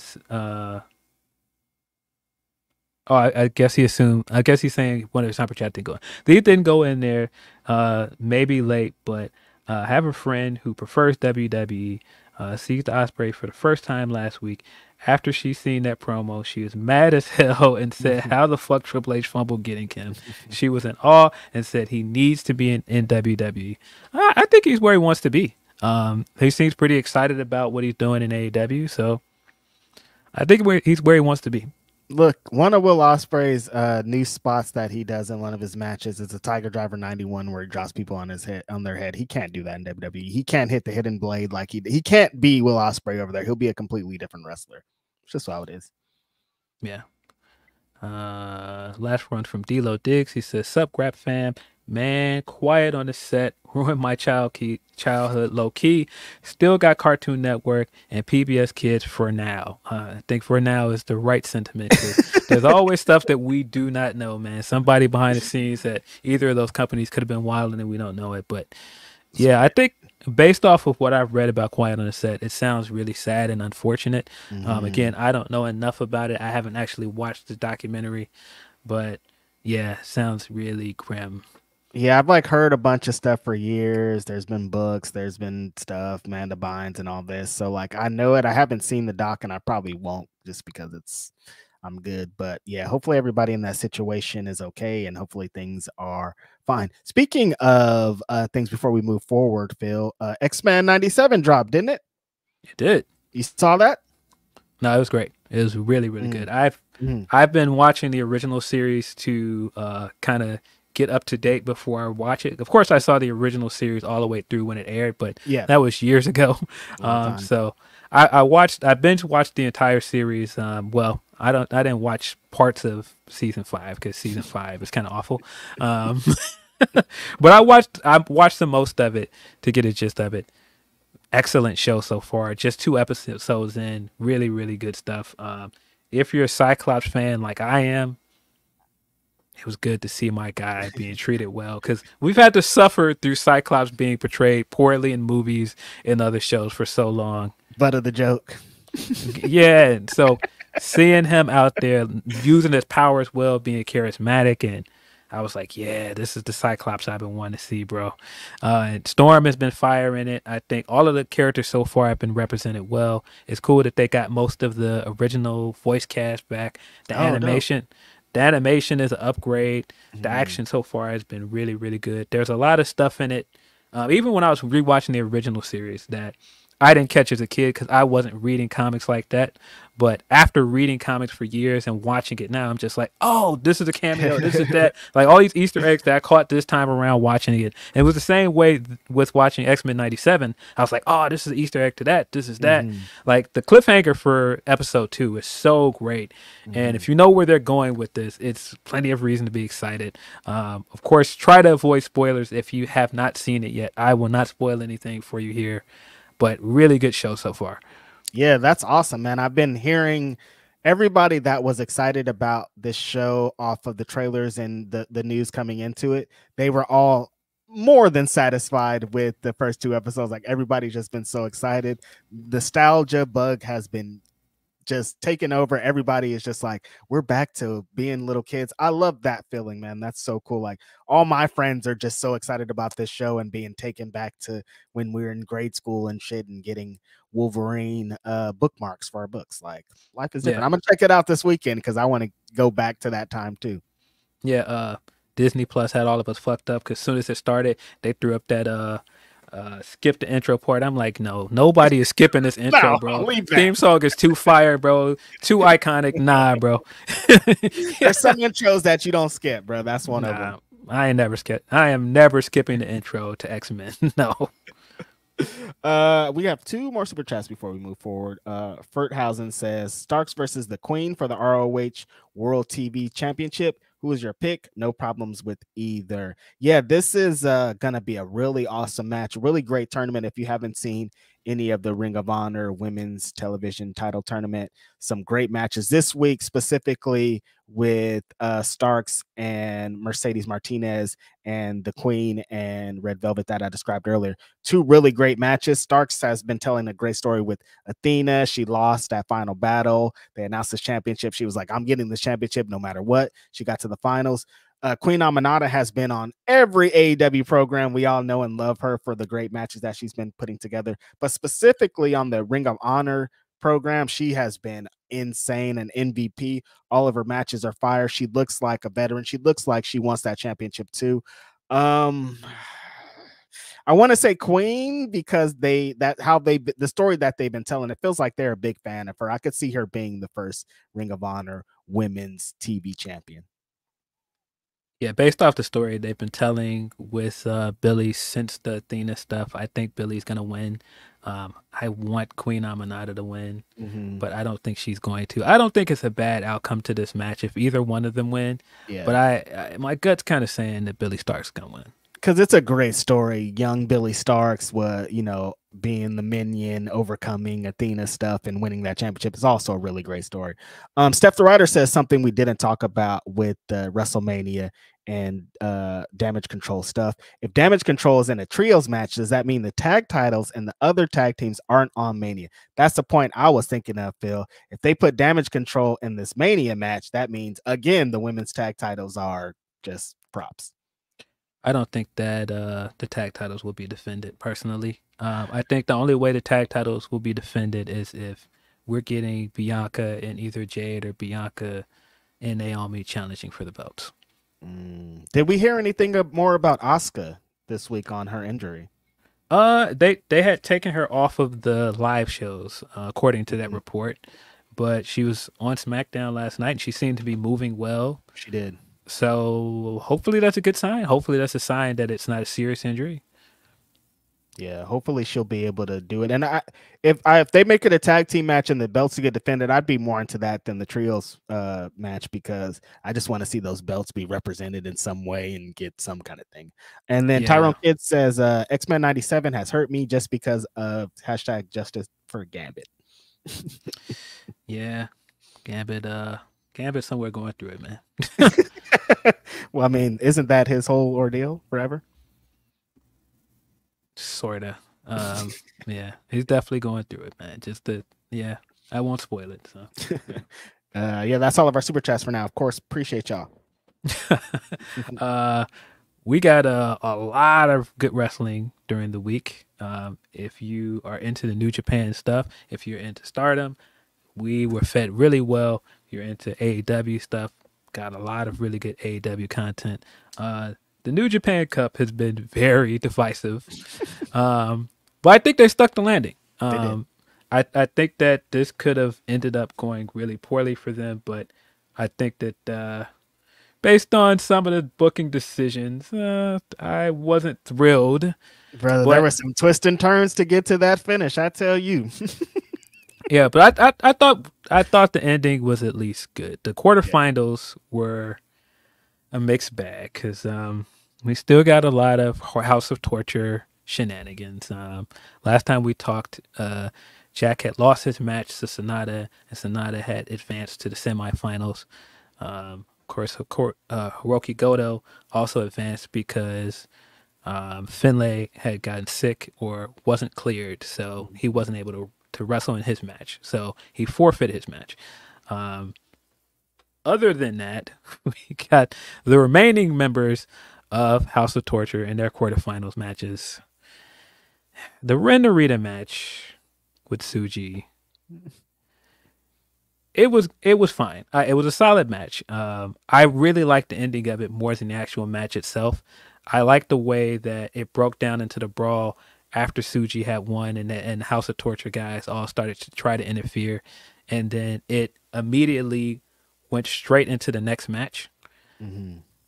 I think that was a good way to go with it because it was an interesting thing because everybody was still already in the ring and Shingo was just like, ring the bell, get me into the next match. Shingo was my pick to win. I said that multiple times on this podcast. Shingo did not win his match, guys. Yeah, unfortunately. Shingo had to succumb to more House of Torture shenanigans. Now, to be fair, there was a really funny visual of Shingo. It was kind of the same thing that happened in the match that was before it because Tsuji accidentally hit Red Shoes with the Gene Blaster, and the second Red Shoes went down, all of the House of Torture guys ran into the ring. So you got 5 guys running into the ring immediately. As soon as the ref bump happened, all of these guys come running into the ring. The same thing happened in Shingo's match where the second Red Shoes went down because he accidentally got hit by that lariat. They all came running in there. And you have this really funny visual of Evil right in front of the camera, laughing into the camera, and you can see in the background all the House of Torture guys stomping out Shingo. And I was just like, man, leave him alone, man. Get off of him. Get off of him. Let him go. Leave him alone, man. But it did give us a good visual. I did think that all of the stuff that they did with that stuff with the LIJ members led to good stuff in the semifinals, because Evil did win. He did advance to face Tsuji in the semifinals. And this time around, all of the House of Torture guys tried to come in straight away. But to start the match, Tsuji comes in during his entrance. He dives straight out of the ring and jumps on Evil to start before the match even starts, before they can even ring the bell. And that leads to all of the House of Torture guys coming in and the LIJ guys fighting it out. And eventually Tsuji gets on the mic and he demands order in Japanese or whatever he says. And then he gets it. The bell rings. It's a one-on-one match. And of course, House of Torture guys end up coming back in because they just can't help themselves. Mm-hmm. But I really like the ending here because Evil ended up getting beaten by his own strategy. The LIJ guys came out and forced House of Torture guys away, and then they all jumped Evil. Evil got hit with the miss by Bushi, and he lost. He lost to Shingo. Sorry, not Shingo, but Tsuji. Tsuji moves on to the finals. The visual of how poor Shingo lost as well. And not just getting beat down, but it felt like they just threw everything they could at the guy. At one point, he got misted in the face, and then right afterwards, he turns around and Kanemaru spits whiskey in his face. Then he turns around and somebody else throws powder in his face. And then he catches the Darkness Falls, and he loses the match. Wasn't happy to see Shingo lost, but of course, at least Shingo helped Tsuji to win and advance to the finals. So at least we got rid of House of Torture. There was no House of Torture in the finals. Fair play to Hiroki Goto, man. He put on, I thought, a great performance in the last two matches. His match with Sonata was much better than I expected it to be. I thought that was a fun match. I think Sonata, in a lot of ways, has, I won't say redeemed himself from the title reign, because it was very unpopular, but you can see that the fans in Japan are really fans for him. You can see that they really like him. You can see that the more and more the tournament went on, he was winning them over more and more. Mm-hmm. I didn't expect him to come back and win, but Goto getting a win over last year's New Japan Cup winner was a big moment for him. And he, of course, moved on to the finals, faced Tsuji in the finals. Really, really good match. Really enjoyed the finals. Tsuji, of course, won. He is your 2024 New Japan Cup winner. He's going to go on to face Tetsuya Naito at Sakura Genesis during WrestleMania weekend. Very crowded weekend for wrestling. Definitely. I believe that show is on the 6th, April 6th. So that's that morning. But I think all of the implications coming out of this, they did a good job of building stuff here, because of course, Shingo lost, but Shingo at least is going to get the never open weight title match at Sakura Genesis as well. Mm-hmm. You have the stuff with Yo and Sho that's going to play out going forward as well, because Yo stole Sho's belt. He's been running around with it. And so that will be the IWGP Junior Heavyweight match on that card. You've got lingering stuff with Chase Owens and Kenta as well, because they are your IWGP Tag Team Champions. They will face Bishamon at Sakura Genesis. You've also still have the Jack and Shota Umino stuff going forward, because Jack will be facing Shota at Windy City Riot, and he's going to be facing him in a tag match at Sakura Genesis. He'll be teaming up with his dad, Mox, to take on the team of Jack and Ren Narita. Jack and Mox far in the same match, huh? Yeah, so far the card for Sakura Genesis looks excellent. Very excited for that show going forward. We've also got a 16 match for the IWGP Junior Heavyweight title match. It's going to be, let me make sure. Okay, I got it in front of me. It's going to be Kushida and Kevin Knight taking on Catch-22 and the champions, the War Dogs, in a 3-way for the tag titles. I have forgotten at one point that the War Dogs were champions again because they lost the belts to Catch 22 at Wrestle Kingdom. So Yep. when I was looking at something, I was like, oh, yeah, they are champions again because they won the belts back a month later. Mm, But that tag match should be a lot of fun. Always excited to see Kevin Knight back over there in Japan. I think that definitely. match is going to hit. I think the other match that's remaining, there's like a big multi-man match. Yeah, there's a Doki, Yu Amura, and Sonata taking on the United Empire, Caleb Newen, Great Khan, and Jeff Cobb. Mm. I think. Oh no, there's two more matches. There's also Lij taking on the War Dogs, and Taguchi and El Desperado taking on TMDK. So far, a very strong card. Very excited for all the New Japan stuff that's coming up in April. Sakura Genesis looks good. Very much excited for the Windy City Riot show. But then they've also got the New Japan Strong show in May, which is going to be in your neck of woods. It's going to be in Ontario. Are you going to that show? Out there. Yeah, I'm definitely going to be out there. Got me a ticket to that show. Going to pull up May 11th, I think is the day. It should be pretty fire. Right. Very interesting. The announcement they put out for that show, the IWGP World Heavyweight Championship will be defended on that card. Strong Open Weight Championship will also be defended. Strong Tag Titles and a Strong Women's Championship. Straight away, the fact that they immediately announced that the world title will be on that card lends to my belief that Jon Moxley is going to beat Naito at Windy City Riot. Just based on the way they book the Strong shows and how it's usually a lot of U.S. stars there as a draw for those crowds, which kind of makes me feel bad because Tsuji is hot coming out of the tournament, but now I feel like Tsuji's gonna lose. I feel like he's gonna lose at Sakura Genesis, and Naito's gonna go on to defend the belt at Windy City Riot, and Mox is probably going to win. Mox is becoming IWGP champion. That is pretty well, and would connect a couple of dots as to why the BCC wasn't a part of this tag team tournament, huh? Yeah, that would connect. Of course, we saw Claudio on Collision last week, so I did think straight away. I was like, wait a minute, they're not in a tournament, but Claudio's having this random one-on-one match here. Yep. So it seems like the reason they couldn't move forward is because Mox is busy, and now we know why. He's going to be in Japan for Sakura Genesis. He's got the match coming up at Windy City Riot, and it sure seems like there's a very high likelihood that he could be your next IWGP World Heavyweight Champion. That's nuts, insane. But yeah, I could definitely see it because, like you said, the New Japan Strong draw is they try to have top American stars a part of it to get people in. And in California, we love Mox, so I'm sure that will hit pretty hard.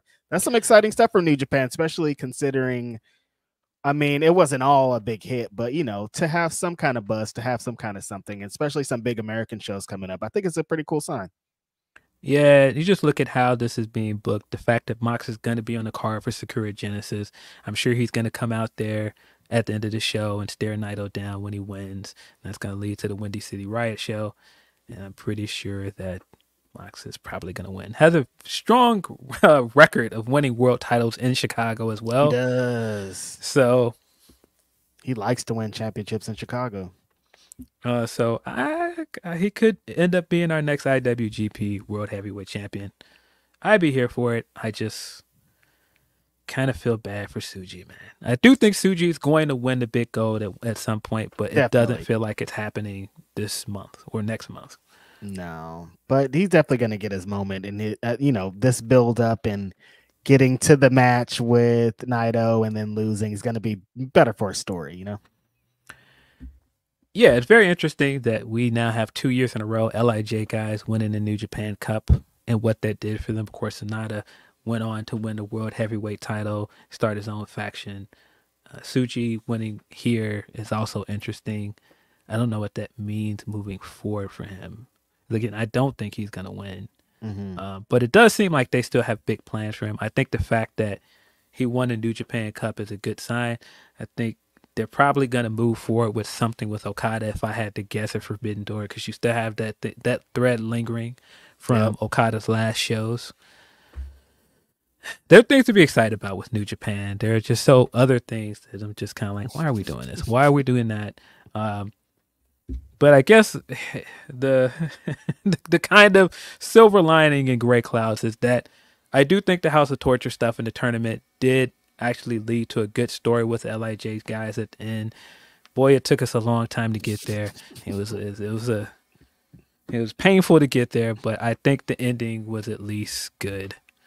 Yeah, they stuck the landing totally, making Tsuji the champion or the winner, because that shows that they have faith in their future and that the House of Torture stuff. That's what I was going to ask. Do you think, looking back on this tournament, that people are going to be like, it was too much House of Torture? Was it marred by them?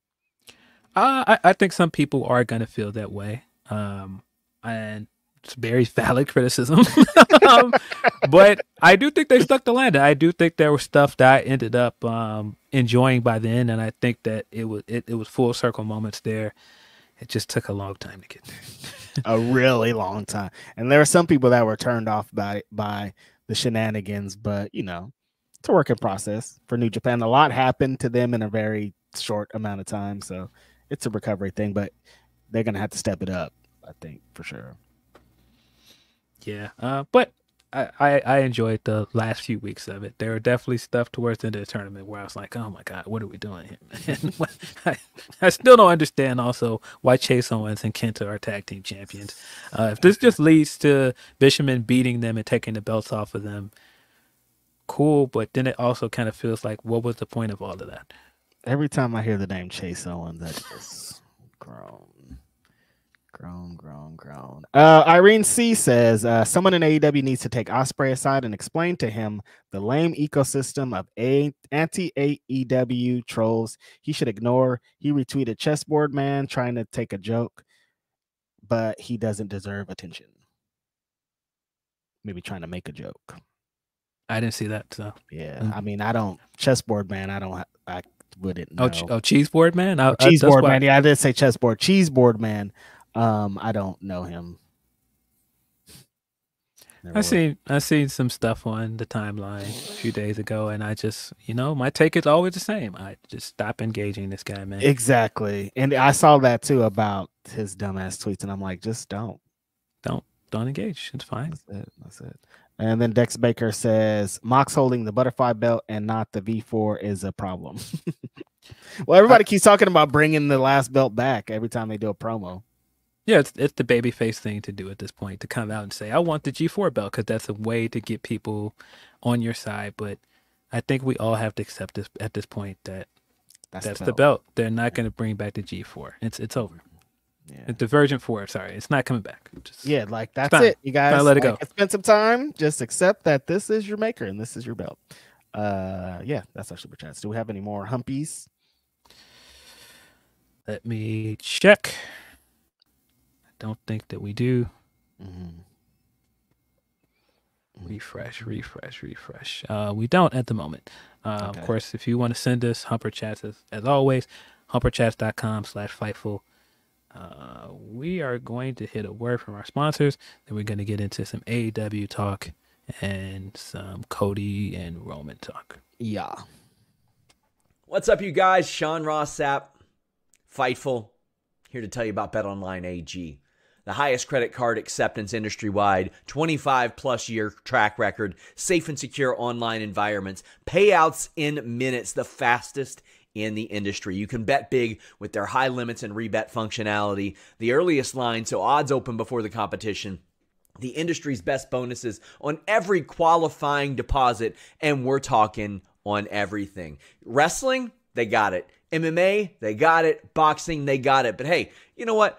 I know we're Fightful. We don't just live for that. Football, basketball, baseball, hockey, racing, esports, anything you can think of. Not only that, this is exclusively where Fightful gets our lines from. If you hear us talking about lines on a prediction show or on our post shows, it is always from BetOnline AG. Please bet responsibly and only bet what you can. BetOnline.ag. BetOnline. You be making bets, Phil? Oh, you do be making bets. I do. I haven't bet anything recently, but bet responsibly as always, guys. If you do want to bet, betonline.ag is your way to go. Straight up. AEW Collision last week was fire, man. Like, I mean, I feel like we come in here often, and Collision is always good for at least 2 or 3 strong matches. And man, the opening match this week, I think we all knew when it was announced it was going to be incredible. But what it also feels like, what year are we in that this match is even possible? Because this match isn't supposed to be possible. These are 2 guys that we thought at one point would never wrestle again. Yeah. And not just are they wrestling again, they're not wrestling in the company that you would expect them to wrestle in. Right. And they're wrestling each other. I mean, it's Brian as well, so it's no surprise that this was a heater. But man, Bryan Danielson versus Katsuyori Shibata, absolutely fire, man. Brian has at this point, resume of just Collision matches. Yeah. That are just incredible. Not just his entire catalog with AEW. When you just look at the span of his matches with AEW in general, tons of bankers. But just the Collision matches alone, he got a lot of heat on Collision, man. He got some insane heat. And they keep doing these. It's like they're not even dream matches. They're impossible matches. It's like, this match wasn't supposed. You're not supposed to be in the ring with Shibata, who got his brain taken out of his damn head. And they told you to never get into a damn wrestling ring again or you might die. And you guys are both in here beating the absolute shit out of each other. We are so lucky. Yeah, that match was everything. Like, we were also excited when they announced it. And then for it to be exactly that was awesome. Brian's been in this, like, there's no tricks. They don't have to do anything crazy. He just gets in there. He tries to rip the guy's arm off, and the other guy tries to do the same thing. It's basic. 2 guys just beating the shit out of each other, wrestling supremacy. And Brian, since they announced that he's going to retire or whatever he's doing, has been even better than he used to be. Like, this guy's is just as good or as better than when he was in his prime. And like, he's about to retire and he could go on for 5 more years just doing matches like this. It's really insane. And Shibata has been the journey for him in wrestling, period, but in AEW of just kind of being like, we all know how badass this guy is, and he just comes in to have these matches where he's Shibata. It's so good. That was a perfect way to start the show, and just like a feel-good match, it felt like. Because like you said, Phil, this ain't supposed to happen. We're not supposed to be seeing these 2 guys wrestling. No, we are definitely not. But this was great. I think Brian starting off right away with the technical wrestling, and he kind of dominated. He at least controlled the match from the beginning of the match with the technical stuff. But then when Shibata had enough and he started going with the strikes, he started dominating, man. He was lighting Brian up at one point, and I'm like, yo, relax. It was a moment where somebody had tweeted before the match, when they both go to crisscross applesauce and start slapping each other, that's going to be the greatest moment of all time. It happened, and I knew it was going to happen, and it was still as great as I could imagine. Just the whole match of Shibata being like, man, bring it on. That shit wasn't nothing. Give me another one. Oh, that shit was also nothing. Give me another one. Like, the whole time of like just forcing Brian to come forward, and Brian being like, there's nothing I could do to stop this guy. Like, he's going to try to kill me. Shibata just being that robotic, like, there's nothing that you can do, nothing that I've seen from you that's going to stop me from winning this match. But Brian, I love the finish of like, counter till Brian eventually gets the win. That's kind of how a lot of his recent matches have been. And I think it's a really great story to tell, because a lot of people call Brian the greatest technical wrestler of all time, but he's been in some moments and situations with people that feel like they're better than him in the current day, and he has to use different means to defeat them. It's just like great storytelling. Yeah, really, really fun match. A really big match big show for Infantry. I think Infantry had a good night. Trish taking on Julia for the TBS title. Solid match. Then the Infantry upset House of Black to advance in the AEW World Tag Team Championship tournament. I kind of thought about that match layout. I thought that the Infantry was going to get more offense in, because I expected them to win. Just same. based on the stuff that they had done on TV the week before that. They got the big video package on Rampage, and then they had the segment with FTR. So I felt like straight away that was building to them facing each other in the next round. So I wasn't surprised that they won, but I was very surprised that they kind of got beat up for, not even kind of, they got beat up for this Not entire kind of. match. House of Black beat down on these guys for the entire match. The ending came when Mark Briscoe came out and exacted his revenge on House of Black and ran off into the stands, and Infantry took the chance to win out for that. I don't know how I feel about all of that, but I think it is really good for the Infantry to have a spot in this tournament. I do think the FTR match is going to be great. Didn't expect that match though. Right. Yeah, it was an interesting thing. Like going into it, I was like, they've set the infantry up to win this, but the way that they won it wasn't the way I would have went by it. But I do understand they're trying to play up this like baby face underdog, come from behind type. They could win this whole tournament. They're the dark horse type thing, but like, they could have maybe got a few more punches and kicks in there. Yeah, I was sitting there the whole time like, fight back, guys. What's going on? Saying. But I understand. I understand that they want to give them a spot that highlighted them, but also protect House of Black as well. And I think this served that purpose. You needed a convincing way for them to get taken out of the tournament, and I think going back to the Mark Briscoe stuff worked. Totally. When did that a great match? When did that Acclaim interview promo on this show? Or was that a different show? That was Dynamite. Wasn't it? Was it? Oh, it was Dynamite because he was Dynamite. Like Max said he was the greatest wrestler in the world. Sorry, it was Rampage. It was Rampage, yeah. It was in one of those hours of wrestling that we I'm saying. It's Rampage. But yeah, that there was. We'll get to that in a minute. There was some very funny stuff in the Rampage stuff. But yeah, I think that this was a good way to kick off the tournament. Yeah, we're going to get FTR versus Infantry next Saturday, not this Saturday, because there is no collision tonight because of NCAA basketball. Basketball, you locked in the Final Four stuff? I haven't really. I've caught some games here and there, March Madness, but I haven't really been paying attention as much as I usually do. It's weird that at this point, women's college basketball, I feel like it's the biggest talking point out of all of this. I've seen people talk about some of the upsets, of course, from the men's stuff, but I feel like the women's stuff has been a lot more prevalent from a lot of stuff that I'm seeing covered. Yeah, totally. My timeline is filled with women's basketball. Like I rarely see the men's basketball side at this point. Like everything is just like, oh, this woman did this great thing and this woman did this, and it's awesome to see. And I'm like, that's great because even kind of on the WNBA tip too, like they got a lot more fanfare than they used to. Like women's basketball is growing a lot, and rightfully so. Yeah. I thought Kyle O'Reilly versus Brian Keefe was also excellent. Very, very good match. Very excited again to see Kyle O'Reilly back. I keep waiting for that to die down and not keep feeling like this euphoric moment when he comes out like, man, Kyle's really back. We were worried. This guy hasn't wrestled in almost 2 years. Very worried. And so to see him back out there, to see him back doing what he does best, really, really cool to see. I thought him and Brian had a great match.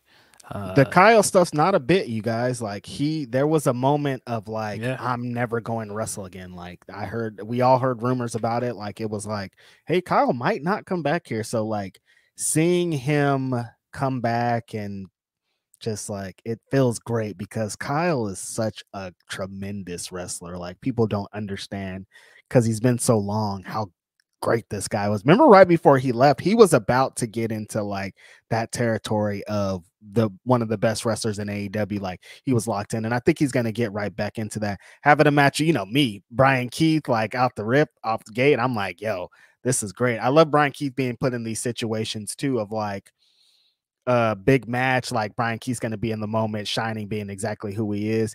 A lot of great counter wrestling in this, a lot of great knees, a lot of great strikes. Like Kyle O'Reilly is back.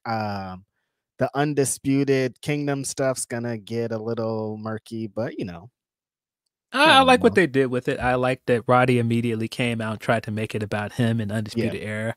And, Kyle was trying to be polite. It seems like they're building to a match with Roddy, which that sounds like it's going to be a heater. I'm assuming that's going to be the pay-per-view match.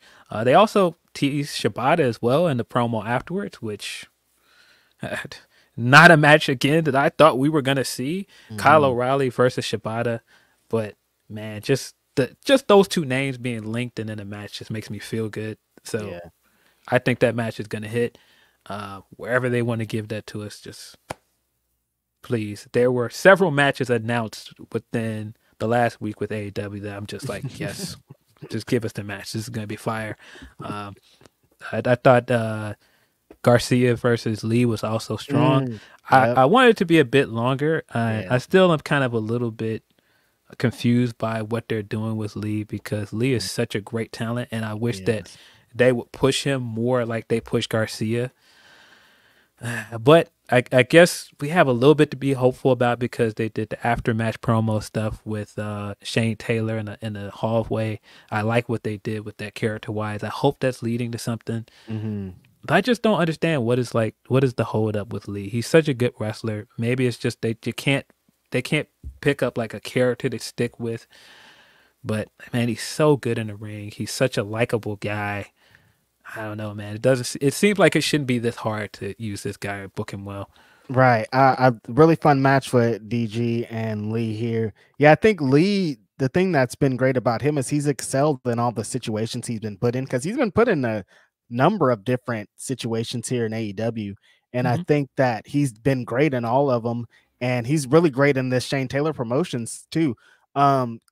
Getting to showcase exactly who he is, new theme, the gear. It's like 100% Lee. That's what I love about it. But I'd like to see a little bit more substance, some like wins, some story, some kind of something to really establish who Lee is, because Lee's one of the best that they got too. And I feel like all of his matches are like you kind of described here. Is like, it felt given a little bit more time, we'll really understand who Lee is, but he doesn't ever get that opportunity for that extra 6 or 7 minutes that I think he deserves. So hopefully he can start though.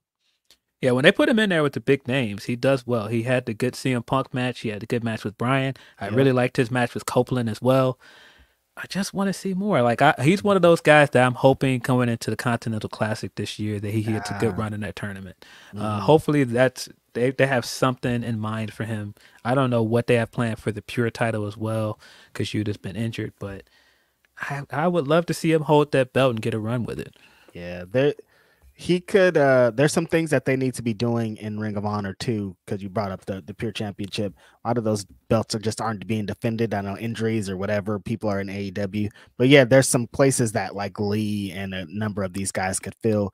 That I hope that they get to. But yeah, I think I love that Collision kind of becomes that of like they announce a few matches before the show, but like it seemed like it's all on the fly. I'm like, oh, you're also going to get this match and you're also going to get this match, but they're really fun matches. Like they announced that Lee and Daniel Garcia match like pretty last minute, and it ended up being like a really fun one. Yeah. I enjoyed it. I enjoyed for the majority of this card for the most part.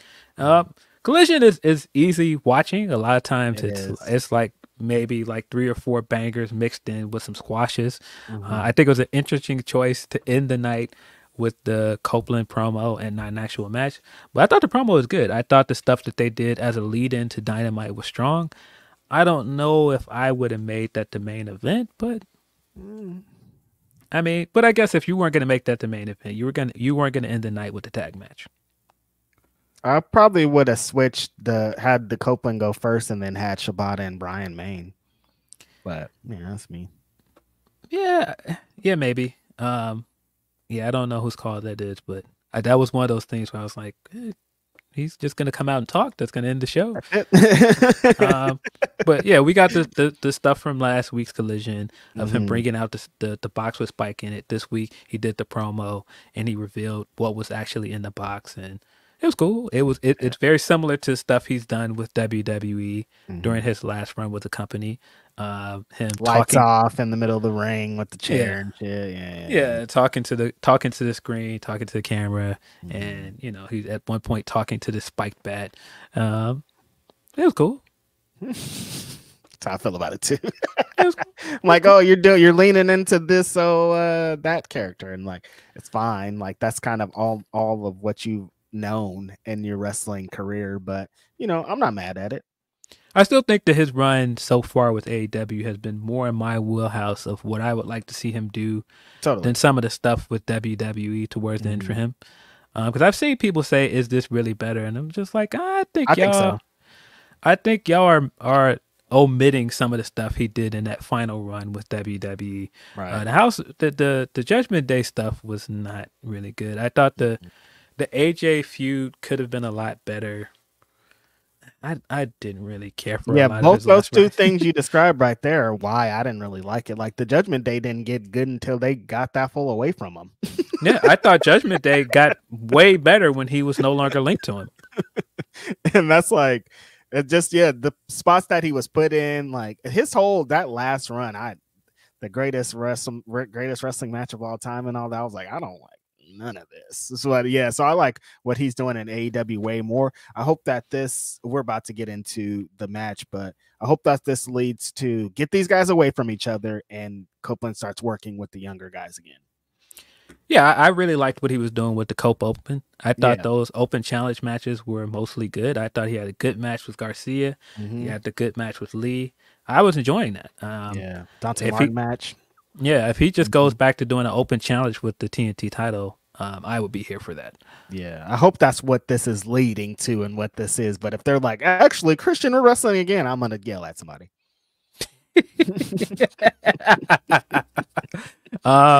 That's as good of a place, if any, to get into Dynamite / Rampage because we got both Dynamite and Rampage on the same night. 3 hours of wrestling immediately worries me. How do you feel? I'm out. I'm sorry. I don't. No suspense here. I don't want it. I don't want 3 hours of wrestling on Wednesday. I do not. Yeah, no, I'm good. I just can't get into Raw in its 3 hours. A lot of times I watch the Hulu version, so I don't have to watch the full 3 hours. I very rarely watch all 3 hours of Raw, and it's part of the reason why I watch SmackDown way more than I watch Raw because it's an easier viewing experience because it's just the 2 hours. Even if I don't enjoy everything on SmackDown, it feels like it breezes by most of the time. Totally. Raw often feels like a slog for me, and I just don't want Dynamite / Rampage to turn into that. And that's what it felt like this week too, Phil, because Dynamite flew by, and then when they got to Rampage, it was like, all right, you guys, like I think we've had enough.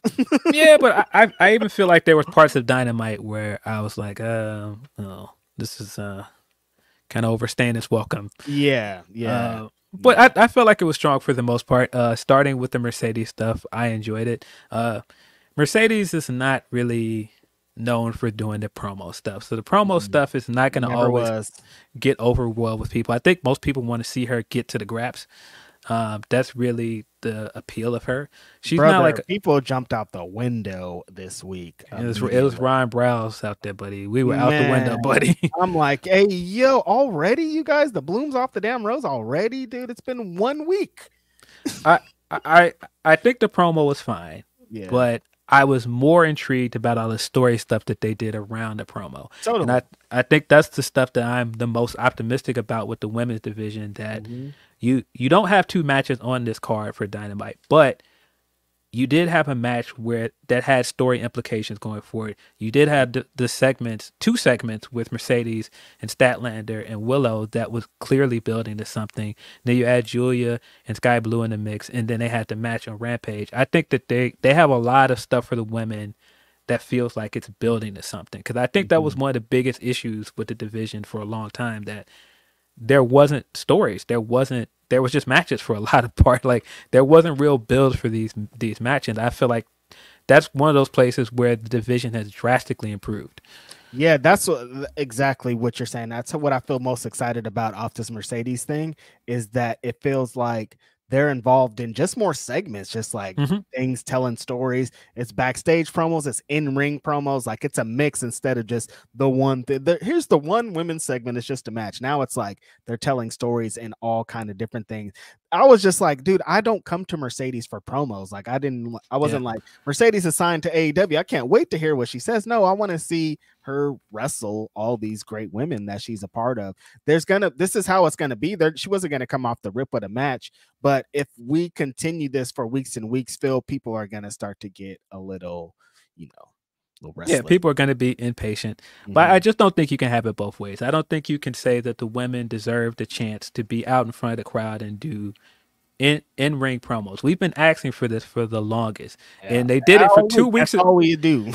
And they did it for 2 weeks in a row with Mercedes, and then people are like, well, why are you doing the promos with her? Because you have a star that can carry those segments. That's why. She's not going to be like They started the show with her 2 times for a reason. Yeah, you open the show with her 2 weeks in a row. She's doing the in-ring promos. That not just gives her a chance to be in front of the crowd and be on TV, but it also gives you a chance to build stuff with Willow and Statlander that may or may not be as strong as her as a promo or have the same presentation, but being in the mix adds to that. It's the same with bringing Julia into the segments.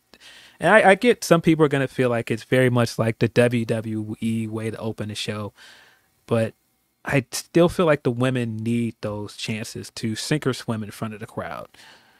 Yeah, understand that. Like, don't start the show with a 20-minute promo. Like, I'm not a fan of that at all. But I think the women have to be put into these situations where it isn't just they have a match at 9 Eastern or 9 blah, blah, blah. Like, they have to be put into situations where they can open the show and they have backstage promos and they have all this stuff. And specifically, Mercedes has to get her feet wet on this program in different ways. She's still establishing herself. What character she is. She's still, the audience is still learning what she is. Like, is she a heel? Is she a baby face? Like, what this thing is. And like, we have to let it develop before we be like, oh, it's over. I can't believe she went there and it's done. I'm like, yo, what are you, what? I've had the opposite viewpoint, by the way. I think that it's refreshing that this is the first time that I've seen them use a women's signee the same way that they use any of their other big signees. Exactly. When Adam Cole first got there, he was opening the show. He was opening Rampage. He was the first person we saw. He would be in the opening credits, but as soon as the show started, you're getting It's All About the Boom. He's in the ring. And for a minute, we were getting Brian the same way. We haven't seen them do that with women ever. And so to come straight out the gate with her not just being in the opening credits, opening the show, being in commercials, being a part of them putting the video package and building things straight away, you can tell already that they see Mercedes versus Willow as a money match. And again, we haven't seen them do that with any woman coming in yet. It was the same way with Punk. When Punk first came in, he was opening the shows. Yep. And so to see them do that with a woman, I feel like it's a good sign. It's like they're building the show around her, and that's what they've done for big signings again. And that's reassuring for Mercedes and the division that, like, that could give women hope of like, okay, they can invest if there's a reason to invest. Like, Mercedes is a reason to invest, so they are going all in. Yeah, I want these sink or swim type moments. I want them to be judging Mercedes by being in these different situations because that means she's in the situations. You know what I mean? Yeah, she can handle it. She's been on a big stage. She's been in there with like some of the biggest women stars in this industry. She can handle it. She's main event at WrestleMania. If you want anybody that you could put in those spots and open your show, even if the promo ain't the best, she can handle it. Right. I do think that we need to see a match soon, but I appreciate what they're doing more than anything. I think that Willow has gotten a lot out of this. I'm excited to see what they do with Willow moving forward because, man, for a minute I was like, man, what are we doing, bro? We was coming on this pod every week being like, what the hell are they doing with Willow? They gave her these big wins and then they didn't give her anything. Some point at this, Mercedes has done an interview where she said that she's cleared. Yes. Yeah, and see the other thing with her doing the promos is because I don't think that she's the best promo, but I also think that coming out and doing I'm happy to be here, I'm gonna make the division global, that stuff's gonna wear thin. I think the thing that she's gonna excel at, and it's kind of the same thing when Punk came in and people were like the promos are lukewarm. She needs an opponent. She needs the thing to really sink her teeth into. And you she's can just see coming making general statements at the point. Yeah. She's not being like, I'm gonna beat this person. Yeah, I think once we get to the stories, once we get to the feuds, it's going to get better. And you can see that straight away when she had the backstage segment with Willow and she did the you've done enough. I was like, get to it, bro. Like that's the stuff I want to see. And so yeah, I think starting the show with her cutting the promo, having the lights go out, and then she turned around and Willow had to cheer up. I thought that was really cool. I think the fact that they've played up the Willow stuff with House of Black and made us question, all right, is she being affected by the mist still? Could she turn heel? What does this mean? I personally don't think that she's going to. No, I like this story. I think they're going to do the old switcheroo where you think that Willow's going to be the one, but Mercedes is really the heel here. Yeah, because Mercedes isn't going to come in and get booed. She wasn't going to get booed in Boston, but I think this is leading to her eventually turning heel. And Willow's just in that spot where it feels like her partner always turns on her, and I get the feeling that Statlander is going to turn on her. Just based on some of the stuff that we saw on Rampage, some of the stuff they've been building to with Stokely, definitely get the feeling that Willow is not turning here and that either Mercedes is or Statlander is. Stat's getting frustrated as a character and Willow's happy-go-lucky.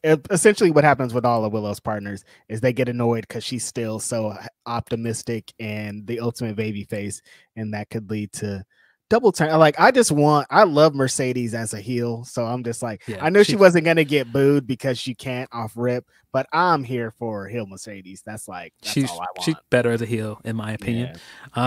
So I'm here for it. But they set up a lot. I was saying, like even her promos that she does, she like all of her tendencies are still heel because she's like, I'm better than you, I look better than you, I got more money than you, I'm cooler than you, but I'm happy to like she's putting it in a good package of like, but it's for the company. But like, if you really look down, it's like, oh, she's talking her shit though.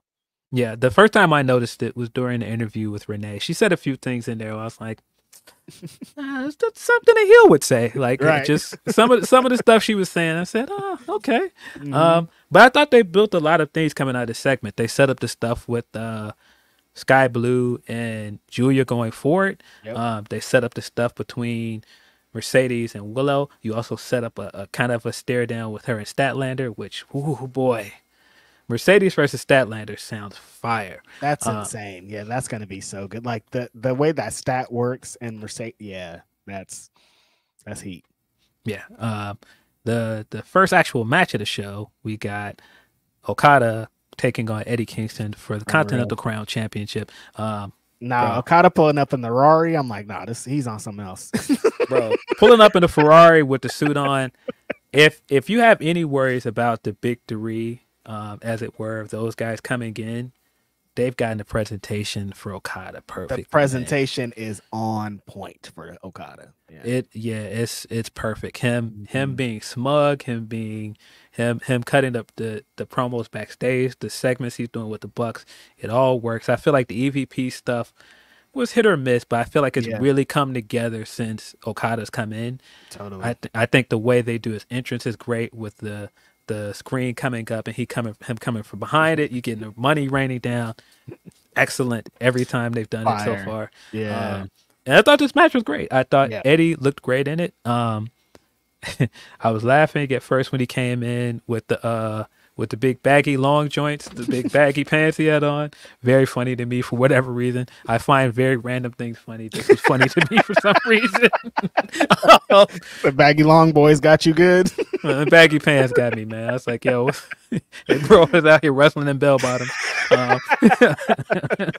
But the Okada, the match itself was great. Okada is your new Continental Champion. Wasn't very surprised by the finish to this. I figured he was going to win once you make it a one-on-one match with no interference. And once they said it was just for that match and not the other three belts, I was like, yeah, Okada probably won it. Him coming straight in and winning a title within his first month with the company. Wow. Not the world title, but coming straight in and winning a belt. And winning a belt that's kind of linked to Japanese wrestling as well in a way. Makes a ton of sense. Like it honestly makes sense that of course he won that belt in that style match with those stipulations. Like there, he's built his life off of that type of shit. It makes so much sense. Yeah, you have a wrestler in Eddie Kingston who looks up to Japanese wrestling. He's a big New Japan guy, big All Japan guy, and you're not gonna out wrestle that style with the face of Japanese wrestling, buddy. Okada's pretty much either been in the ring with Eddie Kingston's legends, like his OGs, or has like beat their ass at some point. Like he knows everything. I love this match. Like smug Okada, there's nobody better than that. Just so like you don't deserve to be in this ring with me, no matter who you are. Not just because Eddie Kingston, Bryan Danielson, it could be Kenny Omega, it could be Will Ospreay. Of like, I'm Okada. I'm the baddest motherfucker there is in the land, and you don't deserve to be here. Seeing Okada's drop kick on Dynamite just feels good. Just feels right. Some things just feel right, and just like seeing him execute his beautiful drop kick against Eddie Kingston for this championship, I'm like, this is awesome. I would have had Okada win a belt on his first night out, so this makes a lot of sense to me. Like I was like, yeah, of course. Like you gotta get Okada some gold immediately. This is Okada. The people need to know that this guy is exactly who we say he is. And I think this championship and the presentation has shown us like, oh, this guy's different than just some Japanese guy that we signed. We signed somebody huge. And I love that they're giving him and showing everybody exactly who Okada is. Yeah, I also kind of like the story they're telling here that Bryan, after he had to actually give it up to Eddie, he struggled to beat him. He couldn't beat him in a Continental Classic, couldn't beat him at the last pay-per-view. Okada comes straight in after beating Bryan at Wrestle Kingdom and just beats Eddie Kingston, with no problems, just straight up beats him. I like that a lot. I like the kind of animosity that you have also with Eddie Kingston. Cut that promo afterwards where it's like, did you see that? They put the pyro up. No, I'm not going to get into it. I'm not going to get into it. I thought all of that was really funny. I thought that was great. But yeah, Okada is your new Continental Crown champion. Right afterwards, Pac came out to confront him. When I was talking about earlier how they hyped up matches, and I was just like, bro, just get it, give it to me. Inject it into my veins. That is one of them. I'm assuming that's either going to be a pay-per-view match or something coming up in the next week. Cannot say enough how excited I am that Pac is back. But man, Pac versus Okada. Just give it to me, bro. Okada and Ospreay coming into AEW. There was all these. We like go down the list of people we want them to face. Like, who are the dream matches? Who are the things? I'd never even thought about a one-on-one Okada and Pac match, but when Pac came out, I was like, oh my god, like, you know what I mean? It's like you just know you're about to see something you never even could have imagined. I've said on this podcast, I said on Twitter, if Pac is given the ball, if he's put in the same positions as Will Ospreay, as Bryan Danielson, as Okada, he's just as good, if not better than these guys. Like that's how tremendous this guy is. This match on this card potentially with Bryan and Ospreay and a Swerve and Samoa Joe and with the things that could happen at Dynasty, this is going to be insane. I can't believe it. Super excited about this match. We know that Okada can work smaller guys because who should not be named on the All In card. He worked a very strong match with him. One of my favorite matches from the All In card. Match, yeah. And so just thinking about like now Okada versus Pac and kind of having that same kind of setup for a match. Very much excited for that. I think this was a great way to start the show, not just giving him the win, but starting with a hot match. Crowd was very much into this. If you were one of those people that felt like, this Mercedes promo, and they got kind of straight to it after that. They did. Yeah, I think that Okada, establishing Okada on Dynamite right after Mercedes, and then we got Willie coming up later here in the show. Like this show, like the last couple of weeks, there's been a mixed bag of how people have felt about the show's feel, because some people have came out of Dynamite being like, that was very AEW, very WWE centric, like the way that Mercedes is presented, what Christian and Cope are doing. Like there's elements that do feel like that, but I think the energy and everything surrounded and everybody else that's kind of present makes it feel good to me. I don't know. Yeah. Yeah, we got Hook versus Chris Jericho. This match very much wasn't for me. I am funny enough, I find myself very excited for the Lionheart theme. I think the Lionheart theme is better than Judas. That might be a hot take. That's a better theme song than Judas for me. When he comes out, I'm like, nah, this kind of knocks. But then ding ding ding. And, hell no.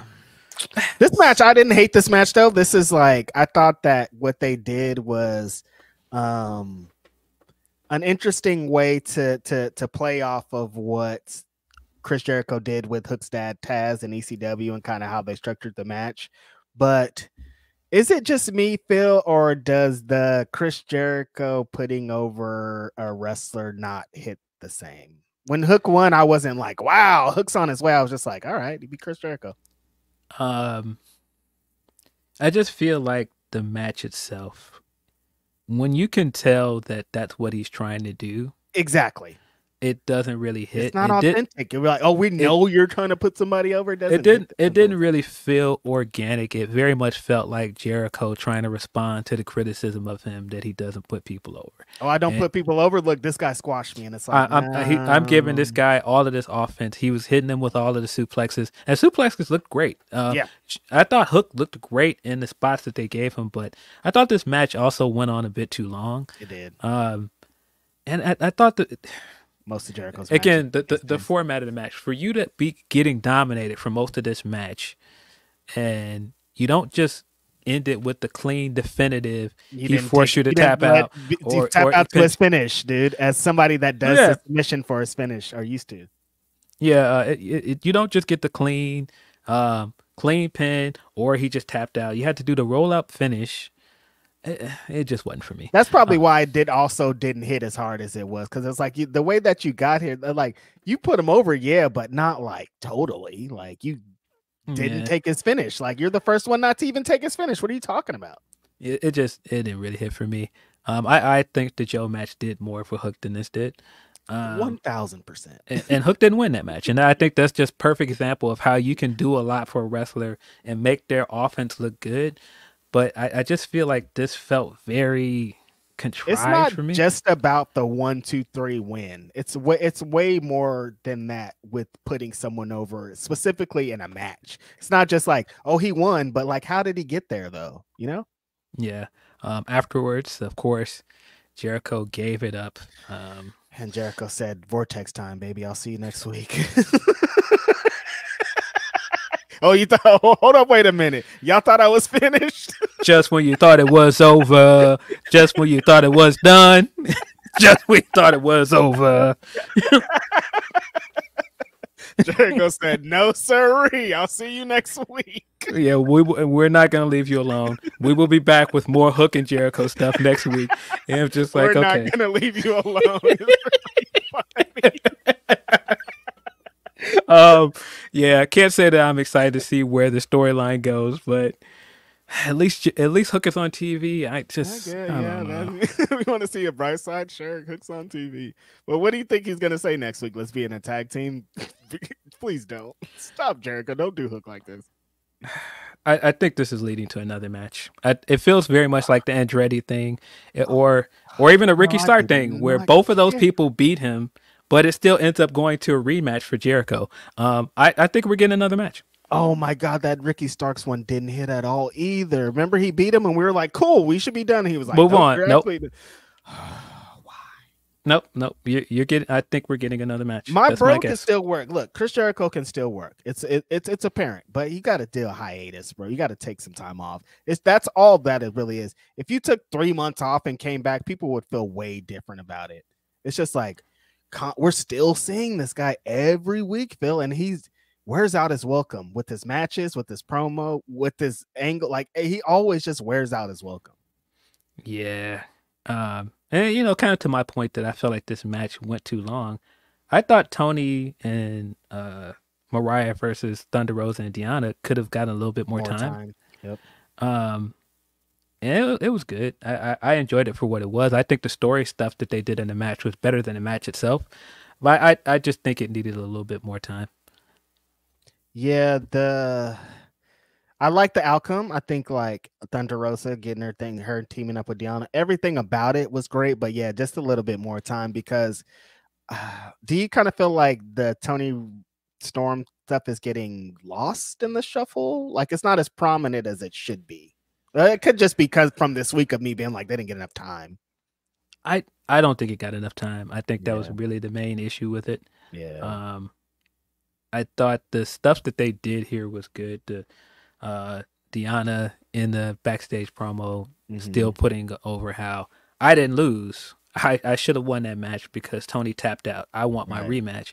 And now Thunder Rosa has kind of jumped in front of her in the line because she pinned Tony in this match. And it's Deonna that picked Thunder Rosa as her tag team partner. So I could see Deonna going like, no, I picked you to help me beat them and get my rematch. This wasn't for you. And so her getting the pin in this match, and you could see Deonna was very much frustrated at the end of this match. I thought all of that stuff was good. I thought how we got back to the Thunder Rosa and Tony stuff was good. Yep. I think Deonna still having storyline stuff here is good. And then you still have Mariah doing her single white female thing.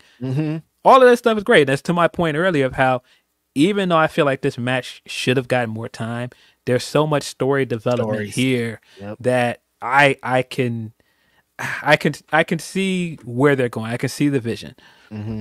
Yeah, I think that's probably the best thing about it. Just like if you're continuously telling stories with layers, and that's what we'll take. But we still want more match time for these women. They deserve it. Yeah, I think we'll get there. Like because I think the match on Rampage is a perfect example where exactly. When you have a hot match and you give it the time, it's good. But this wasn't really supposed to be like this big match to showcase any of these four women. It was to advance the story. I still think that as a tag team match, it could have gotten a bit more time. But I still am excited at where we're going here. I thought the Tony and Mariah stuff that they put online was excellent. Tony coming straight away and being as funny as always. Mariah is hilarious in this as well. Mariah trying to get in there. Yeah, Donna, your husband follows me on Instagram, and Tony was not trying to hear that at all. She was just like, no, come here. Like starting it was, come get into my bosom, and then she jumped out to say the stuff about her husband. She, back in the bosom. Very funny stuff. You can see also the layers that they're doing with them. You can see Luther is subtly getting annoyed with Mariah's presence. Really good work. I'm loving. Tony is still developing her character crazy enough. Like she's still adding layers to the bit, and Mariah's helping a lot, and this is great. I hope it maybe leads to a Deonna and Thunder match to winner faces Tony, just because I want to see Thunder and Deonna go 1-on-1. Yeah, I wouldn't be surprised if we get Deonna versus Mariah May somewhere out of this. But I think that's the great thing about what they're doing with the women's division. You have matches that you can build out of this. You got at least 2 matches out of just this tag match. Exactly. 3 really. Yeah, dope stuff. The Swerve Butcher match wasn't really anything to write home about, but it was really to advance something. It was really to advance the stuff with Joe and Buddy. Swerve versus Takeshita. Oh my God. Can't wait, man. They teased Pac versus Okada, and I was like, oh, we can't get much better than this. And then they were like, actually, what about Swerve and Takeshita? And I was like, oh, okay. No, I see what y'all doing. That show next week is looking fire. You got Swerve versus Takeshita. Private Party versus Young Bucks is also on that card. Very much excited for next week's Dynamite. Yes. But the main event took up most of the show. I think it served its purpose to kind of, put a bow on the Christian and Adam Copeland stuff. I don't want to say it wasn't my cup of tea, but it was a very WWE style hardcore match. And if you're into that, it's gonna be your wheelhouse. But if you're not, it's not gonna have that much mileage for you. When everybody was handcuffed in the corners, and I was like, all right, okay, you guys, this is WWE to the goddamn T, and everybody's standing there. I'm like, what's going on here? Like, why are we stalling in the middle of a match? Yeah, it was. I was sports entertained by bits Yes. of it. I think the hockey fight they had in the penalty box was funny. Copeland putting the jersey on Christian, and then Christian like slowly putting his arms into it, Slowly like puts it on. like his dad was like, "This is what you're wearing. Put it on." He's late for school. Get up, put your shirt on, Get up. This is what you're putting on. And he's got like the tears streaming down his face, like he's his arms in the sleeves. That's what it immediately made me think of. Very funny. There were several things about this I was entertained with. The the Mama Wayne stuff is supposed to look hokey and silly. Yes. And at this point, I laugh at how bad it looks. Like her coming out there and hitting him with the hockey stick in slow motion. I was just like, why? Why are we doing her this? slow stare? I'm like, this is very silly. Like, why are we doing this, man? But like I said, it went on a little bit too long for me as well. This match was like 30 minutes almost, and there were parts of it where I was just like, boy, this is still going, huh? But I like some of it. I like the crossbody block through the table and him hit the net shot with what's the Spike? The stick's name? Spike. I was gonna say Jimmy for some reason. Jimmy with Spike. Yeah, the stuff out in the hallway was good. It was an entertaining match. I feel like it was a little long, a little too much sports entertainment, and a little too long, but I enjoyed it. Christian is Adam Copeland is your new TNT champion. I feel like that was the right outcome. We need to move on from Copeland versus Christian. This has been going on long enough, and I think he's gonna do good things with that. He's gonna do good things with that belt. I hope that this leads to more open challenge matches with him with that belt, and I'm interested to see who he's gonna have major feuds with. Guess I hadn't really thought about it. Like, where does he go from here?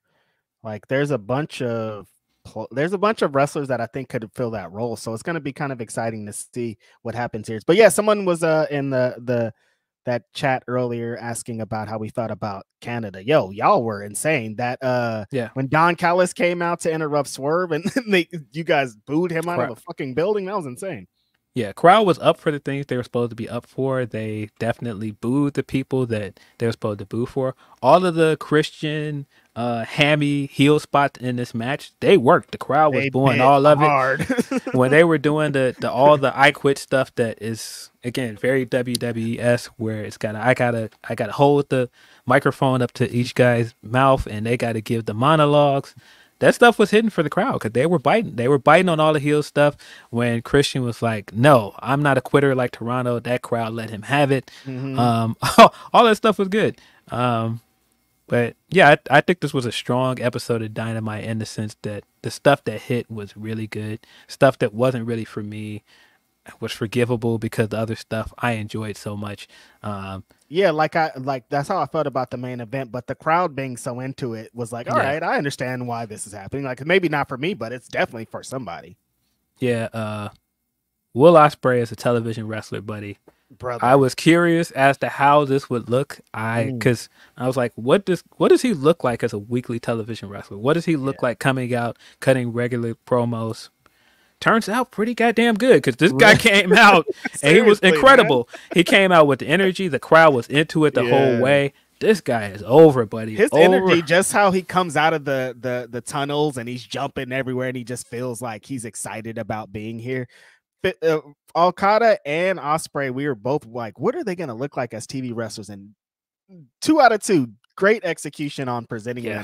Ospreay feels so much just like Ospreay. Like, if you know the history of his character, kind of how he was when he wasn't the super most serious in the New Japan, and he would do the promos that were just like enduring and charismatic and all those things. He's that person. Like, he's 100% Will Ospreay. They didn't change his character. They didn't change anything about him, and that's working a lot on American television.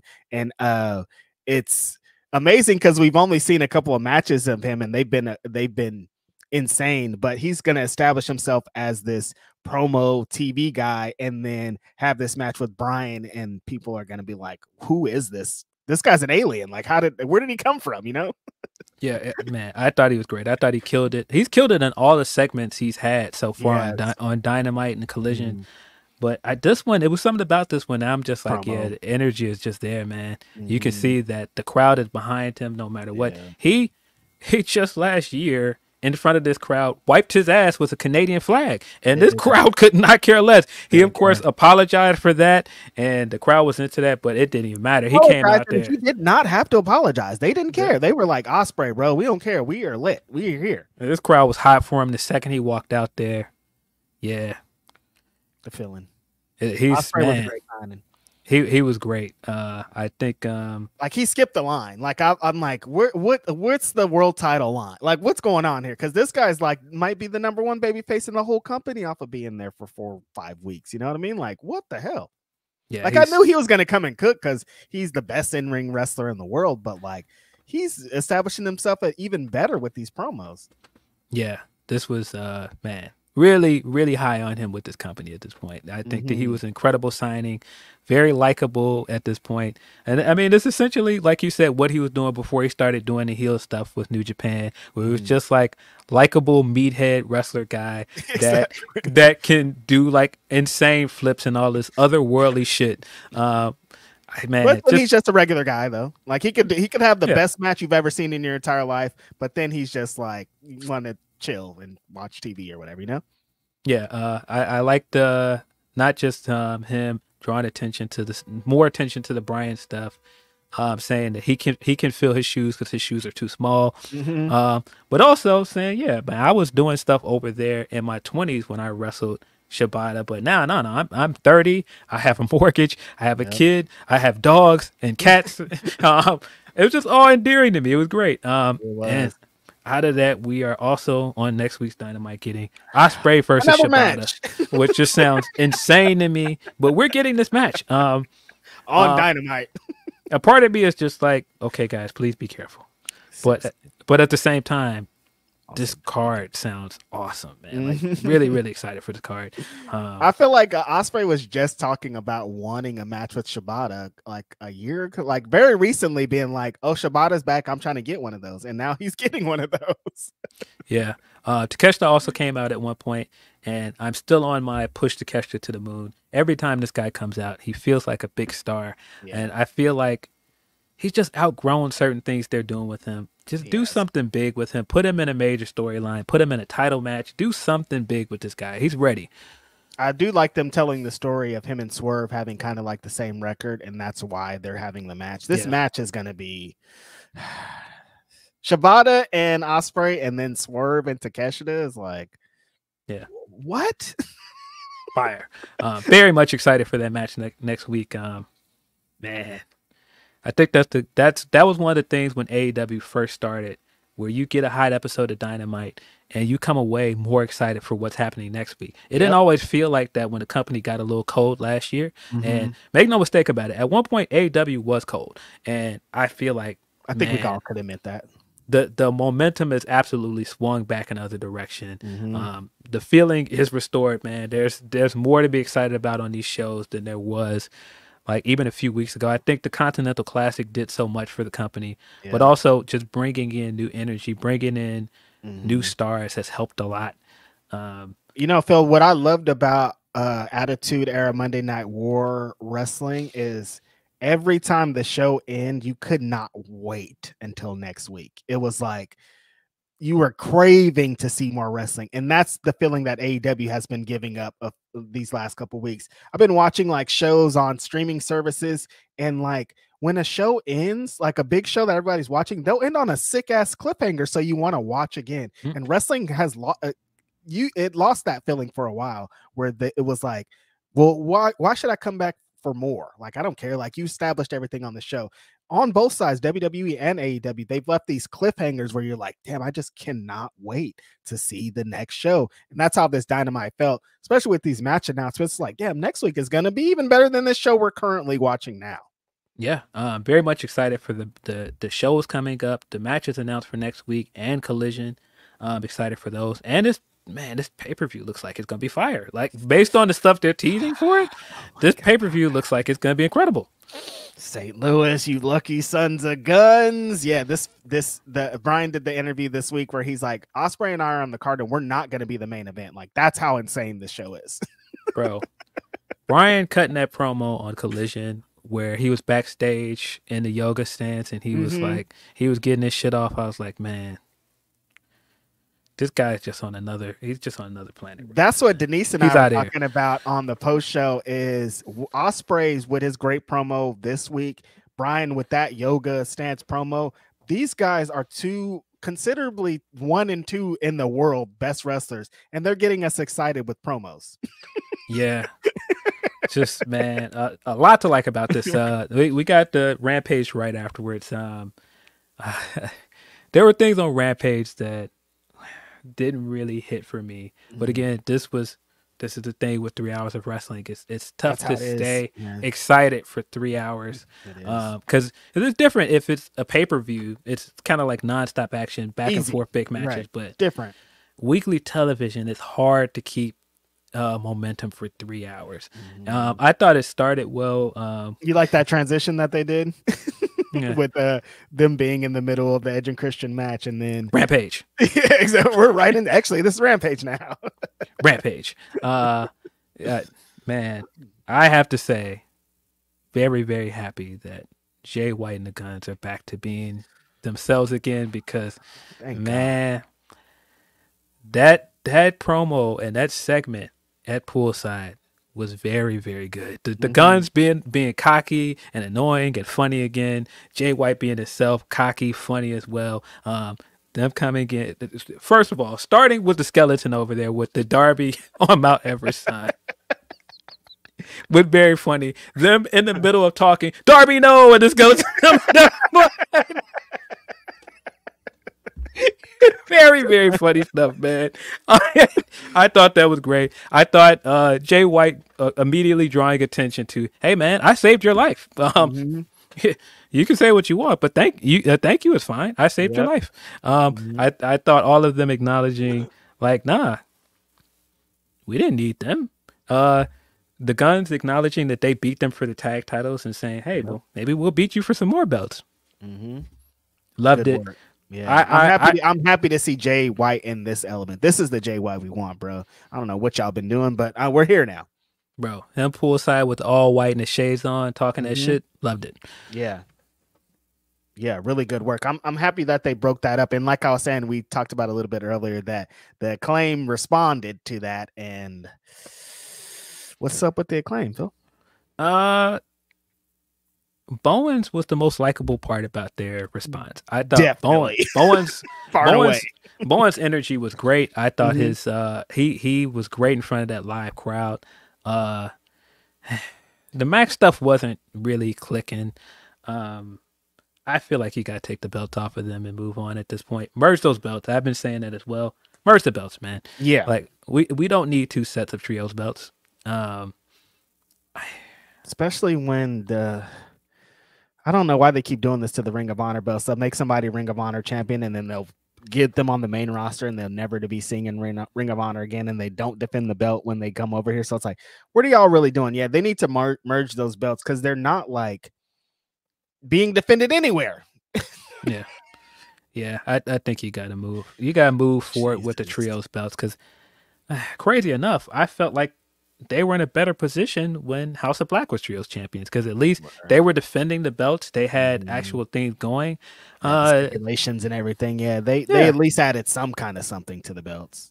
Yeah. So, but yeah, I thought the Blackpool Combat Club, Bullet Club Gold stuff was great. The response wasn't really hidden, but if it's just to get to the feud with these two, get to it. I thought they sold Billy being off TV well and made that feel like a big deal. That was good. I thought that they sold Darby's injury very well here as well and made Bullet Club Gold look like a threat again because they definitely needed that. They desperately needed something like this because they was looking like a joke after the MJF feud. Yeah, they weren't threats to anyone. They needed this. They need to establish that Jay White has the potential to be the biggest heel in the company. Like, we need to know that. Yeah, we need to. Yeah, they need to feel like a serious threat. Like they can do the jokes and comedy stuff, but that can't be all they are. And I think they had that initially when they came over for Collision, but just the feud with MJF just really killed them as a threat. It made them look toothless.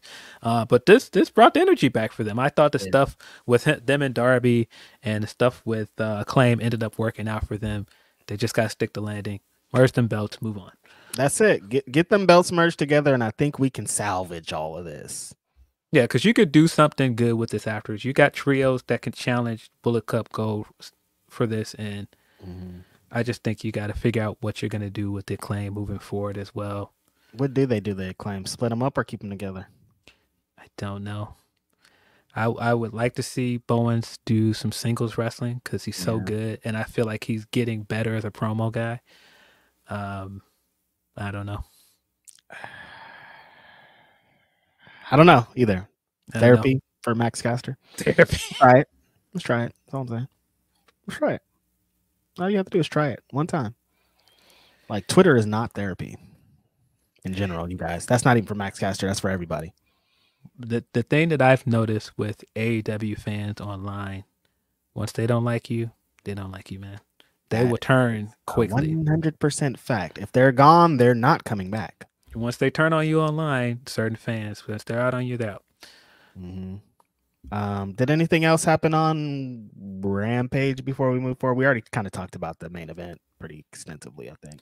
Yeah, I thought the street fight was really good. That was really the big appeal of Rampage for me.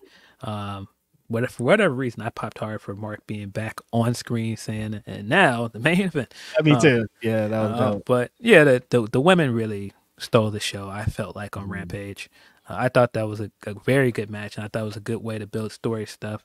I thought it was a very smart finish of not just making Julia look good, but sowing the seeds of there might be tension between Willow and Statlander, because Willow did that fire Death Valley driver through the table. But in the process, she took herself out of the match so she couldn't help Statlander later in the match when she got in trouble. But I thought everything around the way that this match was put together, just so many good things. There's so many things in it that I feel like we've seen it to death, but the women in the match made it work. Like when I saw the tags come out, I was like, man, we see the tags so much. But tags are in every big match at this point. But I thought, man, the spot on the tags looked good. The super kick with the tags looked very good as well. Looked very convincing. Yeah, big fan of the street fight. I thought, and I liked how they did with the thumbtacks, how that they did the double thumbtacks. Like, oh, you got thumbtacks, I got thumbtacks too. Like they tried to change it a little bit, but we might be okay with thumbtack spots for a while. Just saying. Yeah. But yeah, I really enjoyed the street fight. I think the street fight was one of the better AEW matches this week. It was, yeah. All the ladies just went out there. And like we're saying, everybody knows that Sky Blue wanted this so bad. All she's ever wanted to do is have this hardcore match. So for her to go out there and execute like this and just have so much fun is awesome. Put these women in more positions like this. But moral of the story is 3 hour on Wednesday. I'm good. Yeah, but yeah, the Death Valley driver, somebody said was epic. That was great. The Cold Blue on the table was also excellent. Yep. But yeah, 3 hour. If this was dipping our toes into 3 hours of Dynamite, the water's not fine, you guys. I don't want it. I don't want our toes in. The water is not fine. I'm okay. I don't want 3 hours of Dynamite every week. I love AEW in their wrestling, but I'm okay. I'll watch Rampage on Fridays, dude. Leave it over there. I can see the proponents of it, that when you put Rampage in this spot, more people might pay attention to it than it being on Fridays. Yeah. I understand the idea that now when you have a 3 hour card, it looks like you have two women's matches within 3 hours, and you have these things closer together. But you also have things that kind of rub together. Like you end the first 2 hours with this big hardcore style I Quit match, and then you end the 3 hours as a whole with another kind of hardcore match as well.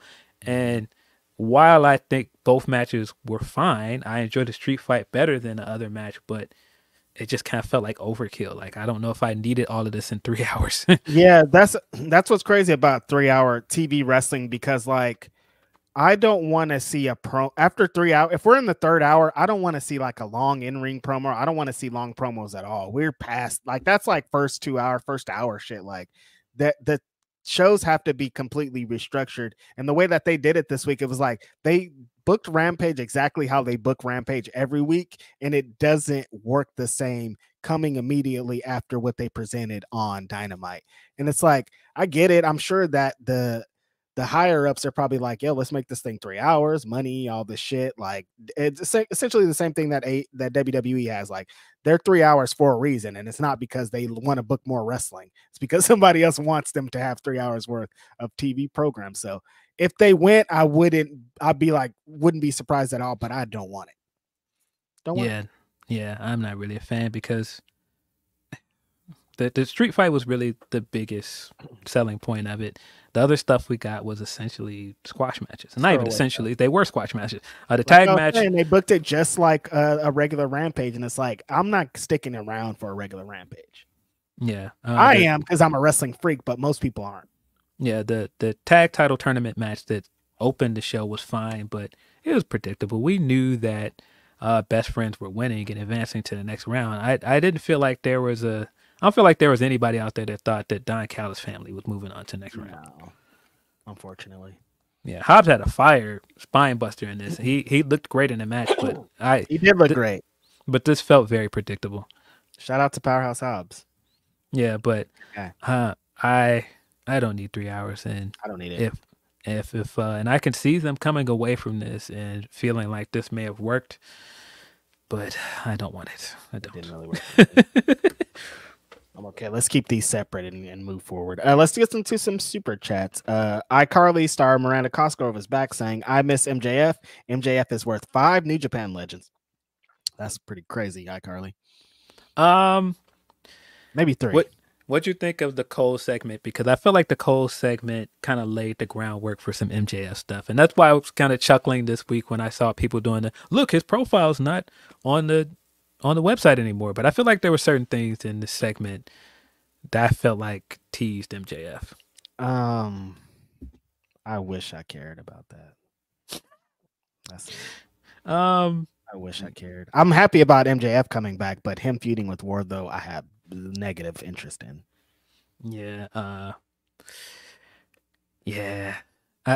We got the reason I say that it teased MJF stuff is because I feel like we got more of Adam Cole acting more and more like MJF because his response to Wardlow losing the match is exactly what you'd expect MJF to do, of going like, you disappointed me, you have to make up for this. And even him saying, you could be world champion right now.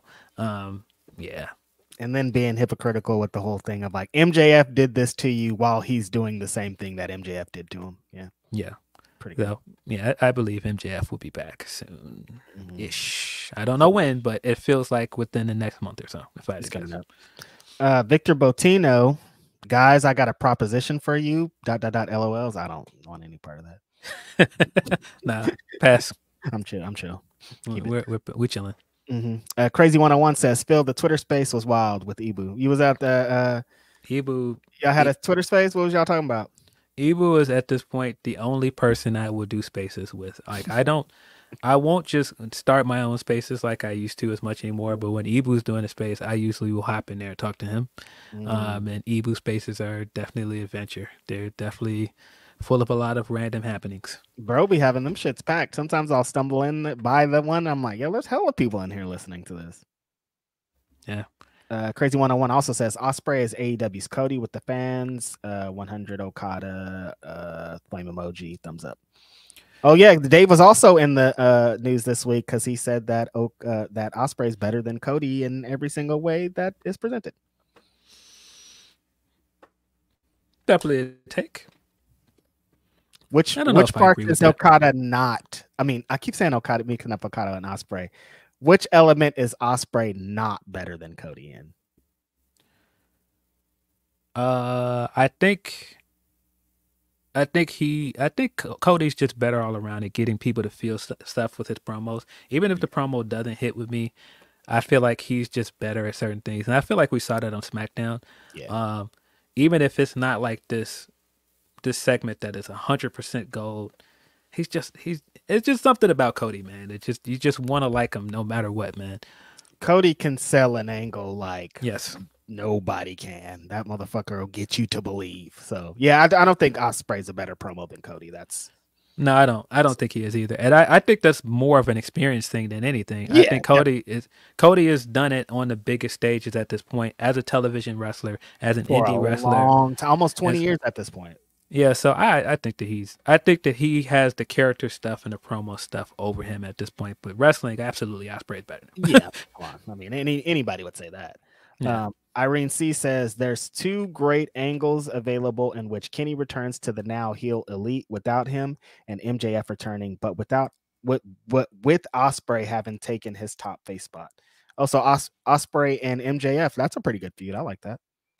Yeah, I hear what you're saying with the Ospreay stuff, but that crowd's gonna go bananas when Omega comes back. The way he left with the reasons he had to leave because of his illness, that crowd's gonna go nuts when Omega comes back. Insane. And if he comes back, Phil, to tease wrestling fucking Okada, can you imagine? The Omega Okada stare down when he comes back again. He's out of here, bro. That crowd is gonna go crazy for that. Yeah, they're gonna be people crying in the damn crowd with how crazy it's gonna be. iCarly Miranda Cosgrove is back. Appreciate you, iCarly. You're really helping us out. Cody mentioning Bullet Club, but no pop. Yeah, that was. I don't really think the WWE fans got what he was getting at, but you know, he did a lot of things that worked for me. Yeah, but that crowd doesn't care about those kind of things. They don't. Like, if he did that somewhere else, that crowd would have reacted differently. Yeah, he has to bring up like Evolution or something for that crowd to go, like DX or something. They don't care about no Bullet Club. Yeah, WWE crowd is just Speed Punk says Shibata wrestled, beat down my buddy Kevin Matthews on Rampage. Was cool seeing my friend on TV. Yeah, Kevin Matthews is back there doing his thing. Yeah, that was a cool little a squash match for Shibata. Showcase. Yeah. Eloquent says I was at Dynamite. Don Callis boos were deafening. Shout out to Eloquent, friend of the show, and y'all got a pretty good show out there. For those people a few weeks ago that were doing the I'm tired of Don thing, might have been that he was linked to somebody else that it wasn't working with, because when you get him separate again, bro, I want to say everything's been working out pretty well since he's gotten away from there. The heat is there. It's getting the intended reaction. I think the Don and Jericho stuff just went too long. That's it. That's all. Of course, the Chris Jericho world is welcome. Who's surprised? I think our last super chat of the day is from Hunter Tillman. Thank you, Hunter Tillman. Appreciate you. Happy Grapsody Day. Please keep my best friend's family in your prayers. Sadly, lost her a few days ago, but thank you for being my escape from chaotic life. Appreciate all Fightful does. Love out to you and everybody involved in that, Hunter. You're a supporter throughout multiple podcasts, and we appreciate you. Happy that we can help for a little bit of time.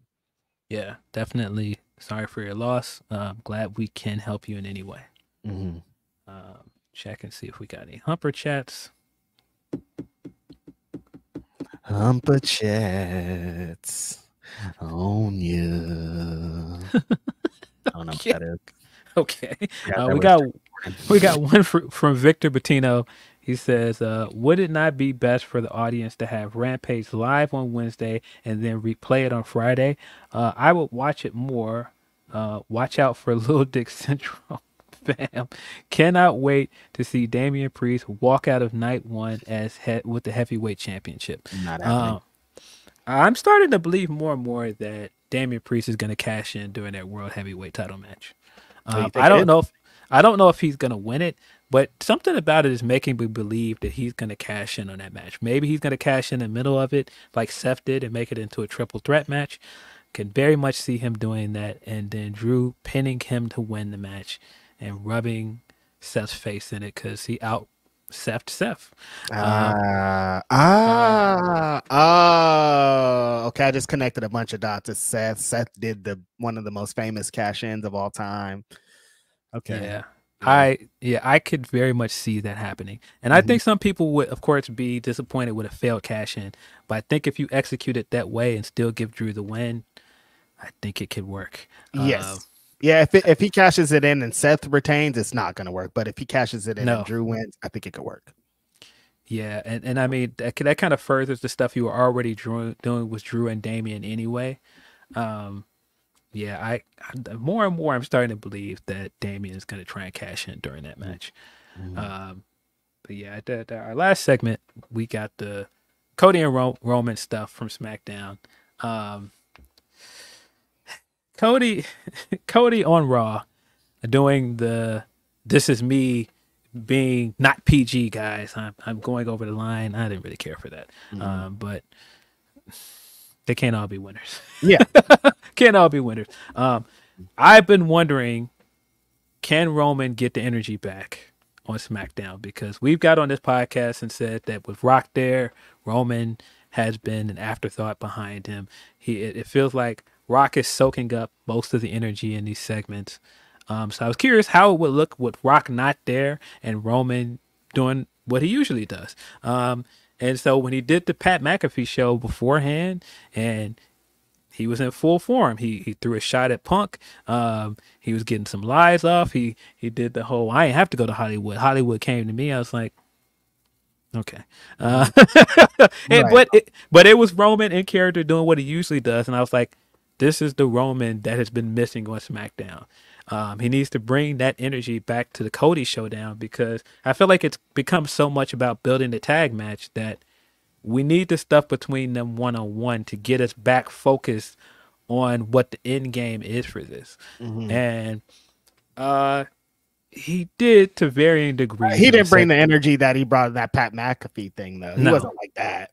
No, I still felt like this felt like, if anything, coming away from this segment, I was like, yeah, it's time. It's time to take the belt off. 1,000%. That's exactly what I got from this. Like I was saying earlier, I watched this SmackDown, and the glaring thing that I noticed different than the previous ones was the flows way different when Dwayne's not there. And Dwayne has been such a glaring, big, giant light on these matches in this WrestleMania weekend that this title match has been kind of muddied and lost in all the shenanigans that has happened. So I was like, this is a very important face-to-face with Cody and Roman because we haven't seen them have a face-to-face in a couple weeks. Like, it's mostly been about all the other shenanigans. And I thought that Roman didn't, I'm hoping in his storyline purposes, but it didn't feel like he believed in himself, honestly. Like, it was like, this isn't the Roman Reigns that's been on SmackDown, commanding the crowd, controlling everything. He's just like, oh yeah, we're going to wrestle Cody and you suck. Seth's going to turn on you. Like, I didn't believe any of it. I didn't believe none. I'm like, this isn't the Roman that I'm used to. It feels like The Rock is so big of a shadow over him that he's still stuck in in his brain, he thinks he's the little guy now because that's how he was moving. There were things that I liked about it. I thought him coming out and doing his usual stick, and it just felt like something was missing because Rock wasn't there, and it was very obvious. But I thought he tried to do his usual, I'm confident, and I beat you before I can beat you again, and he faltered a little bit here, and I think that it was intentional to build the story that they're telling, because he tried to come out and go, you're stupid. You keep doing the same thing. You won't listen to anybody. You keep thinking that you can come out here and do the right thing and you'll be rewarded about it. No. That doesn't matter. What are you going to do? You're going to go and team up with my old little bro? He's telling you he's going to be your Shield? I don't know if you remember the Shield. Why did that work out? But the thing about this that worked, and this was Cody in full form, he had a response for everything. Everything he tried to throw at him, Cody was ready for it. He tried to throw the Shield line at him. He was like, yeah, I remember the Shield. Remember who beat the Shield? Yep. The Roses. I thought that was a great comeback. I thought him trying to say, hey, we use the numbers game. You haven't figured this out. And him just looking like, no, that's old news to me. I've done this before. I've been there before. I've done the numbers game with Bullet Club. I've been here with you. I've seen what you do. I've seen you talk about how I am the best number 2. Buddy, when he dropped that line, I'm the one, I was like, yeah. That's hard. He's out of here, bro. He tried to nail him with the, man, you're a politician. You just bring the kids out. No, that was hard. To be honest, bro, that was hard. When he came out with the kid and the kid did his entrance with him, it was dope. Yeah. And so I'm like, you're trying to nail him on something that people liked. Everybody likes when Cody does that stuff. Like, Yeah, that's so endearing for him. That makes people like him more when he does these little acts that Roman was trying to get on him for. yeah, so you trying to do the whole, man, that ain't gonna work. But what it really said to me is, you're a guy that they made the face of a company as a face, and you can never get it to work. And you're watching somebody that's in your spot now that all he's missing is the belt, and he's making it work as a baby face in a way that you never could. And so you're telling him that it's not gonna work because it didn't work for you. And I thought that that was the best thing about all of it. And even him saying, man, he's gonna turn on you because he turned on me. And at the end of it, when he tried to snap his finger and bring his guys out and Seth was there, I was like, nah, it's over. You can see it. You can see the walls are closing in on Roman. It's a wrap for you, bro. Like when he tried to snap his finger and you saw all of the mechanizations that he used last year to beat Cody is not working no more. Him going, oh, I got my guys. And not only does he have two guys standing next to him, he has your biggest ops standing next to you. This was Drake after all this time throwing all of these shots and looking around, and no, Metro Boomin. Metro Boom is standing up there with Future and fucking Kendrick, bro. Like you outside talking about, man, Solo and Jimmy here though. No. Rollins is sitting up there laughing your face off because he knows what's coming. And Jay is like, hey man, I didn't want to have to do this, but I will. I thought it was a great way to end SmackDown. The ending was a lot saving. I didn't love the promo parts because I didn't think the Roman was that great, but I did love Cody's responses. But the ending definitely, with them just walking out and having that stare down, saved it a lot. Yeah, because I thought if your takeaway was the only thing that Roman got him on is you still haven't learned your lesson. Rollins has been telling you, you can't try to beat this guy alone. It's not going to work. And if you thought that he still fell for the trick by coming out and trusting him and coming out there by himself, and then when you looked around and he didn't, it was just like, oh man, it's over for you, bro. it's a wrap. That was the biggest thing of this. It's like, okay, this is showing that they have to. Like we've been talking about it. Cody's got to leave this damn show with that belt. If Roman wins at WrestleMania, Phil, I just can't. Yeah, there were just so many things here that worked. That, man, things that were very small things that might not have worked if they hadn't done all of this stuff building up to the year. Because again, believe you me, Cody should have won last year. But if you don't have all this stuff that they've built for a year, there's certain stuff like Cody extending his hand to try and shake his hand again like he did last year in the build, and knowing he wasn't going to do it, and Roman trying to joke it off and shaking Heyman's hand, and they both kind of laugh at him, and he's just sitting there looking like, okay, cool, don't shake my hand. I'm still going to beat you for that belt. They got to beat up though, Cody. They got to give Cody that win. I do like that they let him kind of get the upper hand. Like he got the upper hand last night. Like it doesn't look like a wash for him, you know? I said it the last time all four of them were in the ring that I thought Seth and Cody won that segment. This was again, I thought Cody won this segment. Again. He came out of this looking much better than he did on Raw. I thought when they were across the ring from each other, you can see it. He shook. When Seth came out there, you can see not just that he shook, that Rollins is siding with him, but you can see the PTSD of him. It's just like, you again. It's always you. Get out of the way. Like it's always you. Yeah, it is. I do like that they kind of, when Roman did the snap, like they didn't immediately come out. There's a lot of kind of layers to this. Like they kind of slowly laid it out for us, and it's pretty interesting. Yeah. If you also look at the layers to it, he built the bloodline, so what happened with him and Seth would never happen to him again. And the guy that could potentially end the bloodline is not just the guy that you trusted the most and made your right hand guy, your family guy, but it's also Seth again. That is great storytelling. I don't think all the bloodline stuff has been perfect, but I thought that was great. It's a way to bring it back around for sure. With like, it got things were looking kind of crazy for a while, but they definitely brought it back. It just depends on how they stick this landing. Like, I don't know Cody's what's gonna gonna happen. win. Yeah, Cody. There's only Cody's gonna one win. landing to stick, and it's Cody winning that championship. Somebody on the post show last night was like, Vince is gone because Roman said that Cody was number 2, and they didn't make any poop jokes off of it. I'm like, yeah, they did. That's true. They did. But yeah, man, all of the stuff that Roman, man, he kept trying to throw out of all his usual tricks. He kept trying to throw out a draw 2, and Cody had a draw 2 for him every time, man. Mm-hmm. Nah, man, this definitely felt like the walls is closing in, man. Not just the walls closing in, but when he tried to hit him with you sure you can trust Seth Rollins? And he came back immediately, was like, you sure you can trust The Rock? I don't think he's sure. It's looking away because when you snapped your finger, all your little minions popped up. Rock was nowhere to be found. Where was he? He wasn't anywhere. Yeah, he tried to get him with hey, when you needed help last week, where was Rollins? He didn't help you. And then the same thing immediately happened to him. I love it. Okay. Yeah, it feels like Phil Collins time for him, bro. The drums is playing, buddy. I can feel it. I can feel it calling, Roman. It's time.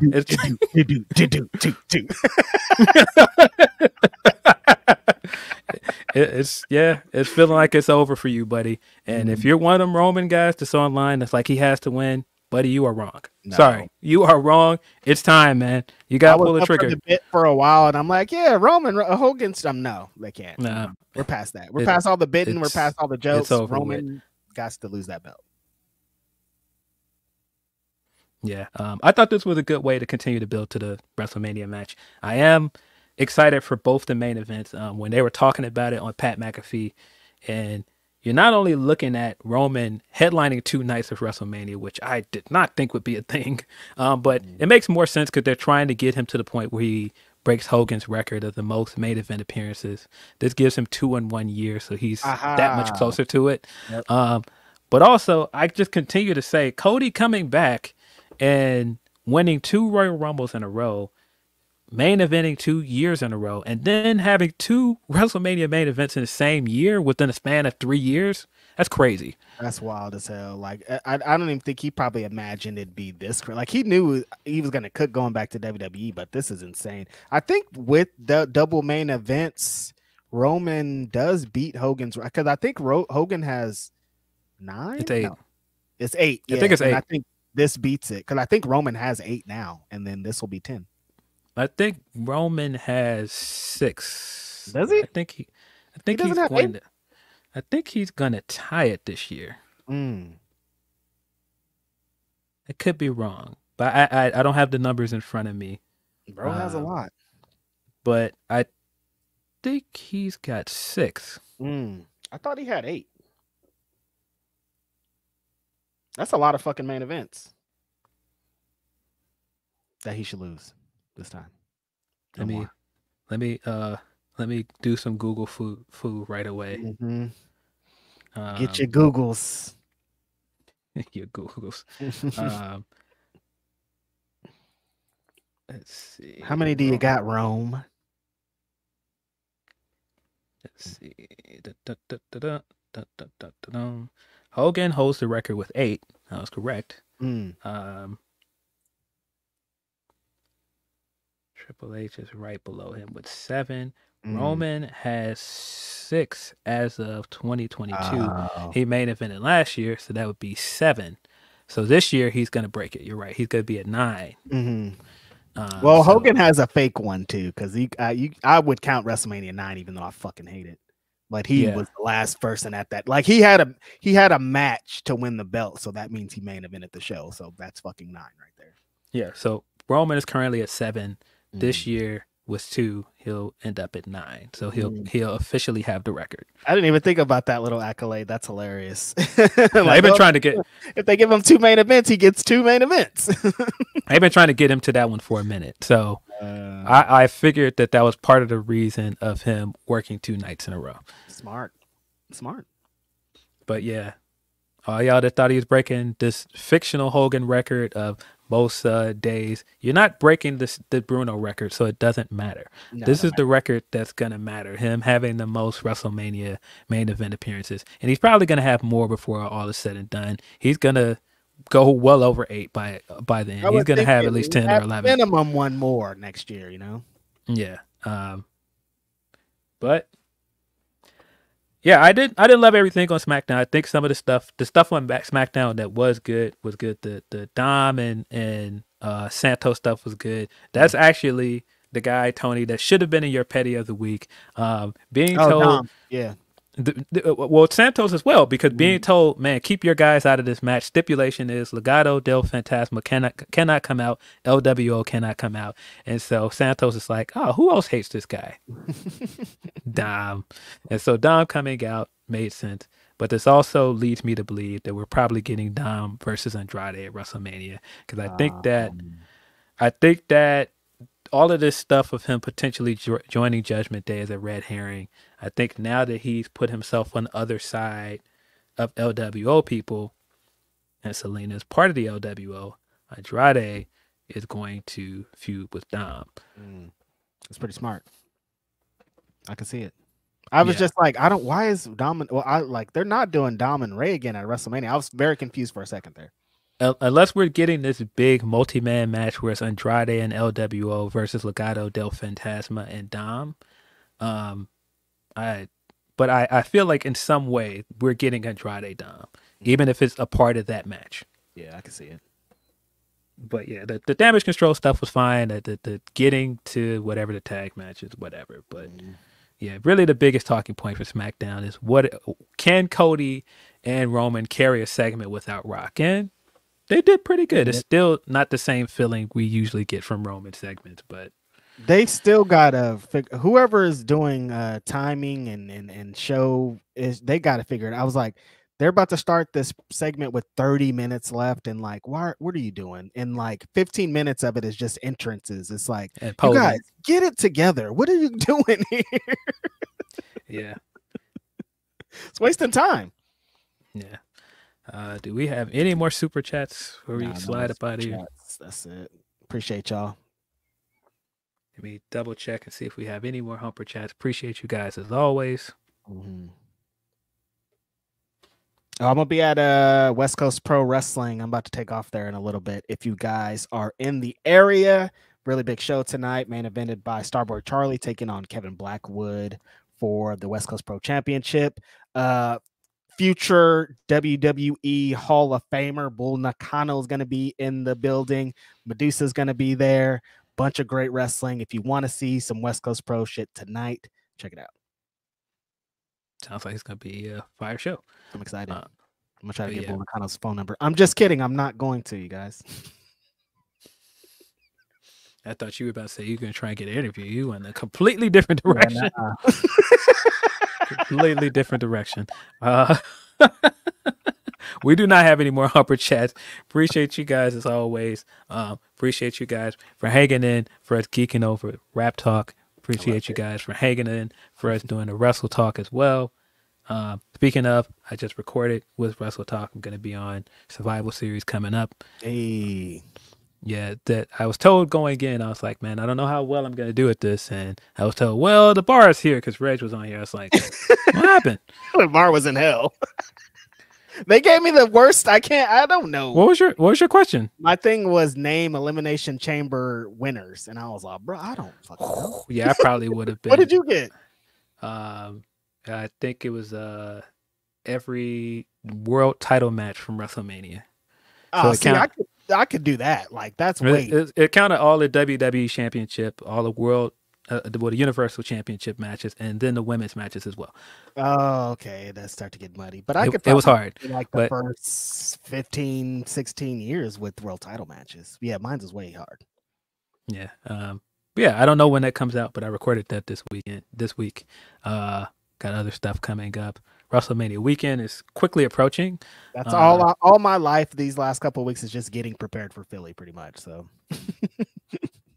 yeah, almost ready. It's almost here. It's like 2 weeks now. What? 2 weeks. 2 weeks. Mm-hmm. 2 weeks. I hope people know what that's a reference to. If Will was here, he would know what that's a reference to. Yeah, but if y'all see us out there, definitely show some love. It's going to be a great time. Of course, appreciate everybody for showing up and listening to us talk for 3+ hours on a Saturday. Y'all are amazing. Yeah, appreciate you as always. Thank you for your super chats, humper chats. If you do want to get Grapsody merch, link is in our bio.